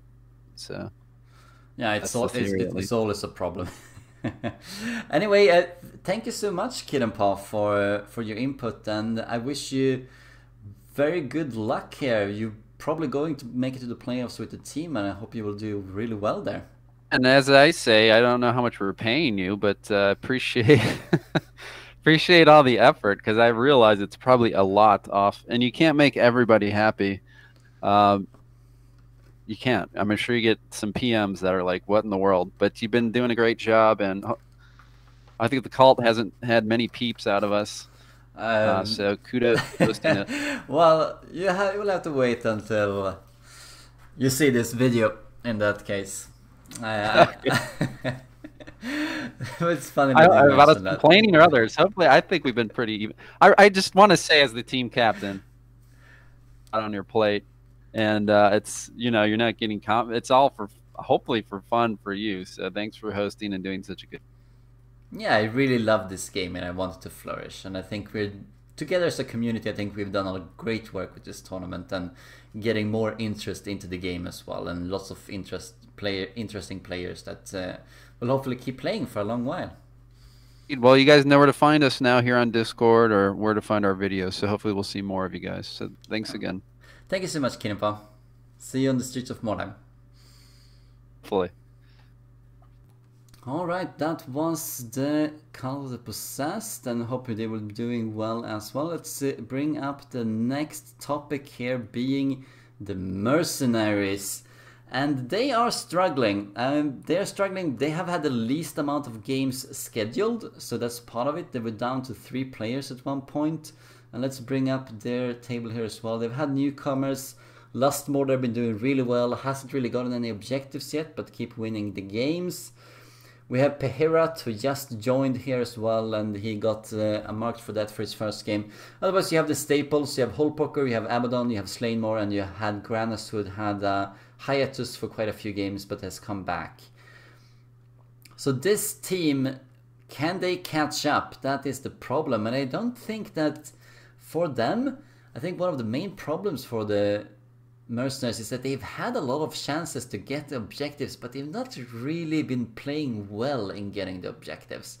And maybe that's because of the lacking movement and having a total reliance on heavy armor and so forth, just like the Witch Hunters said. But we will see about that. So I'm gonna talk to Lustmorder and Abaddon, who will be joining us for this. Hello, my name is Abaddon, Merc player. And yep, for Faction Chronicles. Oh, and I'm Lustmorder. I'm also a player on the Mercenaries team within Faction Chronicles. Yeah, we know that, guys. That's why you're here. Welcome. You should be. So the big questions I think we want to ask the Merc teams to start off with: can you guys catch up and get a playoff spot? What do you feel? Well, we're thinking about it, and we're working really hard, and I think we're getting there. We had a great week last week where I got a Crush the Will, and we got Kill Target, Mark for Mark for Dead, yeah. And we got a Mark for Dead. So we're getting there. I mean, that was basically the best week we have had getting objectives all season. That's true, and I think it kind of marks a shift in our strategy a little bit, because as we approach what's arguably the 11th hour in this event, we're down at level 2, whereas we have some warbands working their way into the hypothetical level 6 and 7. So that being the case, really we've got a win ratio that allows us to focus almost entirely on scoring objectives more than actually padding a win-loss ratio. And I think that that shift, as well as the versatility of the warband, can maybe carry us to level 5. We're going to have some good games and a little bit of the luck that can come or not in a game of Mordheim to carry it. But I think it's definitely within reach. But you guys' fantastic win ratio, which is the second best, I think, in the entire tournament so far. I mean, you have this kind of cushion for getting the objectives, and I don't think you might necessarily need level 5 to get to the playoffs. You might be satisfied just getting to level 4. So we'll see if you can manage that. I mean, you have plenty of games left. We still have the last game of Cycle 3, and then you have 4 more games in Cycle 4. It's not impossible. I know I talked to your captain before this whole tournament, and he was saying that due to your rank 4 reward, that you guys were gonna focus hard on getting the objectives to get up there, but it didn't really pan out like that. No, I mean, I know that I have had a lot of coin flips that have ended up with me not getting the objective. That someone losing, I've tried to lock down a leader, and a little bit placing of units so that he falls all alone and dies, and therefore I go down and don't get the crush the wheel when I have the character one step away from getting it, or just getting a mark versus Albro, but I get a crit on the guy carrying the all of the marks, and I'm losing it. So what do you guys think in general? I mean, you haven't reached level 4 yet, but what do you think of the rewards that you have for the warband in general? I mean, not that you have played too much with most of them now, but what do you think? What do you think of the strengths, or is there anything you're unhappy with? And yeah, well, goalless Merp. Oh, sorry. I'm pretty happy with them. I mean, you look at some groups and they have things like, okay, everybody can carry a firebomb or something like that. But I think mercenaries are one of the only groups where you can end up putting your consumables on almost everybody. The fact that we can bring in any hired sword at any time is pretty nice, and the flexibility there. So and especially the rank 5 that we get, which is we get to veto more maps, and our opponent gets to veto less maps, which I think is exceedingly powerful. And so that being the case, I think our awards are right on par with the most powerful rewards that anyone else has. I'm personally relatively happy with them. I can't speak for everybody. I mean, what do you think, Abaddon? Yeah, I like the rewards. Yes, sad that we never get to really implement most of them. If we had gotten a little bit better start, I think we would have had the chance. But we have also played almost the less amount of matches than anyone, so we have had less chances getting the rewards, and we have had quite a cycle of players coming in and coming out, so we have a hard time getting a solid foundation. Yeah, well, you're very correct there. And something I was going to mention is it would be interesting to know the number of games versus the ratio with regards to how many attempts each team has had versus how many of those is translated into scoring a secondary. Because of course we've got the raw secondary numbers, which is what things are scored upon. But if a team has half as many tries but scores 75% of those, then arguably they're performing well. They just don't have as many times at bat, as the saying goes. But I don't think that that's the case with us. But at the same time, I'd be interested in seeing if the picture looks a little better that way. And it actually does for you guys. You're not that bad, and you have had. It says that you have had the second least amount of games played, but in actuality you had the least amount of games scheduled, because the sisters have given up and gotten a lot of walkovers, so they've had more chances to play than you have. So you have had I mean, at some point you guys only had 3 players playing for a few rounds, so that's kind of the whole problem for you. Yeah, I know. And we also had a lot of players come in, not play very for many matches, and get out, and then it's hard to get a cohesive strategy going, where they said, all right, you have this strength, so maybe you should go and do that. When 4 or 5 matches in, people leave. What do you guys think of the team spirit in the Mercenaries team? You have been relatively talkative, and you have been doing some tactical stuff, but how do you feel about the team in general? I would say that, well, I mean, of course, I don't have a window aside from anecdotal information on what goes on in other team chats. I think our team chat is at times active and at times not active at all. And so that being the case, there could just be a matter of maybe where we focus our conversation, because I think we have some very decent conversations ahead of matches about what to expect out of opponents, what to expect out of teams, maybe what we can do against those teams. But at the same time, I think that maybe we also need to focus maybe a little more on, okay, as a team, which direction are we heading in as a team, not necessarily within your next match. And I think putting the focus in that direction could definitely be helpful. But I think the morale is pretty good. Everybody has fun playing the game, which at the end of the day is the whole purpose of the entire event. So I think from that standpoint, we're all having a great time. You know, as far as focusing more towards winning, it feels good to win, but at the same time, it also feels really good to play. So I think we're pretty happy from that standpoint. Yeah, I would say that we're having always had quite a big good spirit and a good talk in our own little separate strategy room. So, and that would I see as one of the biggest strength of the whole tournament. This team thing. We have starting to get in and really get some get some connections going there. I've heard that from Clyde that they were quite quiet in the sisters room, but yeah, I don't know.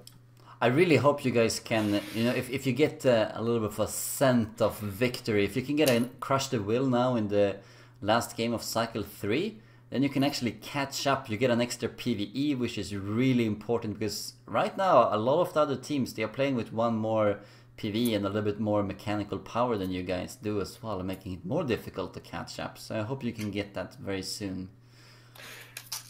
Yeah, I would know from my end if one more PvE in my warband right now before my match versus Paranoia, and all of my warband would be warband players would be level 8. So that's quite the difference that would make. Yeah, indeed. Are there any things that you guys are thinking about in the tournament so far? I mean, any sort of rules or suggestions or things you guys want to voice here openly in front of all the players? I'd have to say my lack of experience in these events in general probably limits most of the feedback that I would have. I personally like the rule set. I think the only major challenge maybe to maybe improve it would be maybe some more specificity about what we can do. Like for instance, voluntary routing. I mean, there's been rows about that regularly in discussion. And some of the other things that people can do, but maybe could be sportsmanlike or not. Personally, I don't voluntary route. Some folks think it's fine. I respect both sides of it. But maybe just a standardized approach for things like that, which of course, as anyone organizing anything, it's difficult when you have people on both sides of a camp to make that call. But at the same time, I see some contention around that, and maybe a little bit of contention around things like manipulating save files and things like that could necessarily. Now, granted, there's not necessarily a way to prevent it, but at the same time, maybe some thought towards more standardization and would definitely help out. But that's all I can think of. And of course, I could easily speak up, but it's not as easy to come up with a solution. So that being the case, that would really be the only issues that I've seen pop up, and they haven't personally affected me. I personally am here to play a game. I'm not here to argue about it. But at the same time, I see other people doing it, and I think it might take away from their experience. So that would be the main thing I would bring up, or the main concerns that I see in the community. Well, I like the less is more rule set that we have going. Because too many rules and too many details, and you can start to to disfocus. But all right, what was the rule here again? And then you have to second guess and check everything instead of about. All right, we have simple core rules, and it's easy to follow. And I see that as a strength of our playing. Sure, we have had some discussions, but overall, I like the way the rules have been implemented. I mean, I think there's a lot of things we can do with it. Of course, this has been an issue that's been brought up at several of the other teams in this video as well, particularly about the voluntarily routing. Not so much with the cheating, a little bit saying it was good that we did some fact checking on that, but I think that's part of the structure of the tournament. We could potentially eliminate this whole file kind of cheating if it goes on. I think we can eliminate it, but yes, by just eliminating PvE in some regard. I would say that eliminating PvE, then you have to start with fixed files at either at a certain amount, where you start at fixed level 10 or fixed level 0. With level 0, I would say would be too RNG or oriented, and level 10 is level 10. Yeah. But a progression needs PvE to go forward, because only PvP, then there will be a lot of damages on units, and I don't think that would be fun to play anymore. I've played one of those tournaments and it was harsh. I was thinking more of having, you have a warband file, you play a few games with that, and then you get a new warband file, and you can customize it a little bit yourself, but you can't do too much. And then you eliminate, extremely strong options, you eliminate, unfair market rotations and difference in equipment, and you have the same amount of skills, more or less, than your opponent, and then you customize a little bit on your own. Something like that, maybe. That's pretty interesting, because I notice the fact that I've played a lot of PvE and not necessarily a lot of PvP has, in a way, worked for me and in a way worked against me with the progression. I, to be honest, am happy with any rule set as long as I know what it is going into the tournament. So that being the case, I'd say the experience has been positive overall. Hey, it's an interesting idea to have standardized warband files that are given out. Yeah. Do you guys? I would be open for that. Yeah, I mean, it is an idea for the next tournament. Anyway, do you guys feel that is there some kind of difficulty getting the objectives with the mercenaries right now for you guys, because you have been doing not too well in that regard? I mean, is there something that's difficult with the faction as it is, or? Well, speaking for myself personally, it's my inability to do math. I would say a lack of basic arithmetic abilities, because most of the times when I've fallen short has been things like I kill one extra guy and therefore it allows a route before I can finish marked for death or something to that effect. Mm-hmm. So 3 times that's happened to me. Twice was definitely an issue, and then one of the times was it was one-off. So that being the case, part of it is experience, I'd say, because mercenaries in general are a relatively inexperienced team. But beyond that, there's, well, at least some of the folks, including myself. But beyond that, I'd say, aside from mercenaries, at least the way I've built them, they don't have a lot of speed, but at the same time, speed can be overcome by good planning as well. So I'd say really it's lack of focus more than lack of ability or a characteristic of the war bandit. So it's my view. You know that you can see the amount of morale that each character is losing on the minimap when you switch between the characters? Yes, absolutely, I can. Yeah. And I failed to do that once, and then the other 2 times I just got a little bit of bloodlust in the middle of the fight, and it came back to bite me. Yeah. Yeah, I think that I made a relatively tanky build with my warband, and I was played quite. So I have had quite low initiative and not high movement on a lot of my units, and that made it hard for me to get some of the objectives. And now in the later stage of the games, I have gotten more of the mobility into the mobility skills that I had planned all along to get, but they have taken some time to implement. And now I have gotten 2 objectives 2 matches in a row. So I think that I had build that didn't work for making doing objectives in the beginning, and I also think that mercs maybe are having a little bit of problem with that because they tend to favor the more tanky builds. Yeah, you guys do. A little bit of some statistics for you guys. It's not perfect because late joiners like Last Morders, you get a little bit of a penalty to this kind of ranking because we're counting out how many objectives and so forth and wins, etc. that people have been doing. But Abaddon, you're ranked 11th out of the 35 players playing right now, and Last Morder 22nd. That means you're second and third internally among the mercenaries. So you have some players that can, like both of you yourselves, and then as Holpoker, your captain, that can help you push through, and I hope you can do that.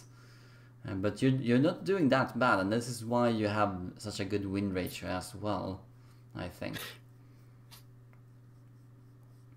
You're generally good with denying the objectives for most of you guys. It's two of you, Slamer and Granas, they have difficulties preventing objectives, but otherwise you're doing really good in that department as well. Yeah, I think I have lost one objective against me. That was Albro. That's all. And I think so. I think we were in a spot quite early on where we didn't get objectives and we didn't give them out, so we were null zone of objectives. Yeah. Well, you're giving out a few objectives, Abaddon, actually. Yeah, I got Wordstone versus Paranoia also. Yeah, you're giving out 4 objectives in total. I have? Yeah. Whoa! Anyway, let's round this off, guys.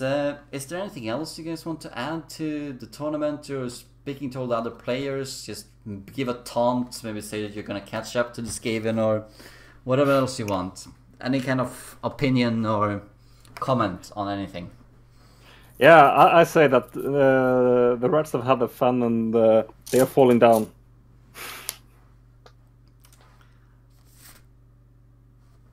And anything from you, Last Mortar?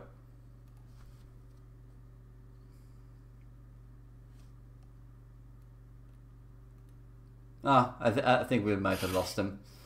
Alright, thank you very much, guys, for talking to us, and I hope that you can do well in the coming games. Good luck to you. Yeah. Thank you, Mark. Thank you so much. Thank you. See you around. Yep. So that was the Mercenaries players trying to catch up here, and let's go on to the very last team that we have, being the Sisters of Sigmar.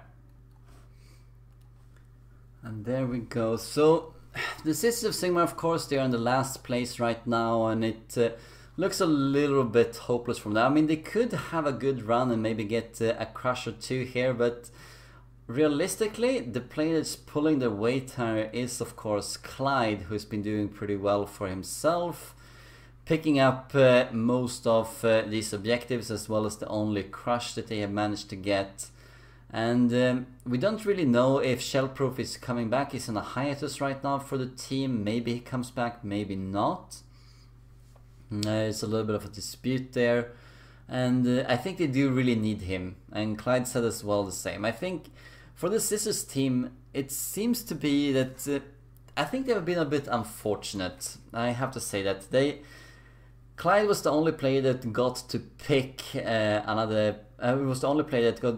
Everyone got the chance to pick a teammate if they wanted one, if they specifically wanted to play with someone. And the only one who actually did it was Clyde picking up Shellproof, who I think has been not doing too well compared to the other rank 2 seeds.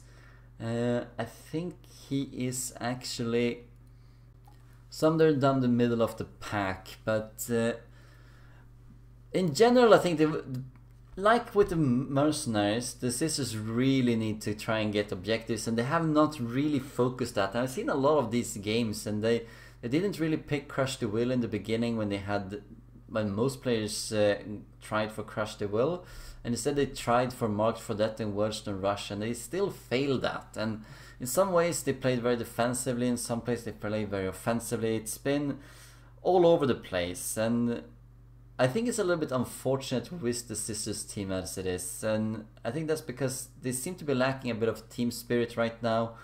And I know Clyde has been doing a good job as a captain. He's being berating some of the players and being congratulating some of the players depending on how it's going, and it's trying to be a good thing. And it's not about Clyde here. He's been doing, I mean, he's tried, he's really tried, but he's not gotten too much out of it. The chat is they're still talking along, but they're definitely the most quietest chat there is, and it's not much going on in the way of tactics or strategy unlike the other teams. So can they catch up? I'm not so sure that they can. They got Voland coming in here, and we'll see if he's gonna be a really good choice for the team, depending on how much he's been playing. Hopefully Shellproof can come back and help out with the team as well. But there is a tall order for the Sisters team right now, and I hope that all of these players, they do sign up for the next tournaments coming up, and they don't view this as a failure. I think a lot of the other teams, they've having really fun and a good team spirits and been supporting each other, and even if there's been some of that for the Sisters team, I hope that they feel that there is this feeling in the tournament that they can be part of that in the next tournament, and hopefully even for the last cycle here of this tournament. So we'll see how they do. Obviously, well, let's see here, they're doing, Clyde is ranked 12th, Shellproof 17, Jarok and Storm Raven, and then Volan and Ander 93. And at least it's good that most of these players are trying to play their games, they are organizing their games, and yeah, I don't really know what is too much else to say. As a sort of sign here, I tried to get one of the Sisters players to put up for an interview, but it just wasn't happening. None of them really responded, or the few that did had no time right now. So kind of symptomatic here of the team in general. So I don't think we will see a Sisters team in the playoffs, but I hope they will have a lot of fun games coming off, and that you have fun playing against them. A lot of them have pretty wacky builds, and we'll see. Interesting to see what they can do now that they get to hire more hired swords. Thank you all for watching in throughout this whole video. It's over 2 hours now, and I hope you enjoyed it. Might do a little bit of a talk before the playoffs or during the playoffs. We'll see how that's gonna turn out, and what kind of rules we will have for the playoffs in general. It's gonna be more or less what I've said throughout this video a few times with the questions asked, but yeah, I think that's more or less it. You have sat through this whole 2-hour video, and let's just end on a good note. And thank you so much everyone for listening through this. Thank you for all of the support on all of the chats, and the really good community feeling that we all have got going. And I hope that everyone feels that it's not just about you as a player or even your team, but the whole community, and that we're doing this to have fun among ourselves and just enjoy the game for what it is, no matter what else happens. So thank you so much, and see you in the streets of Mordheim, everyone, and good luck in cycle 4. Farewell for now.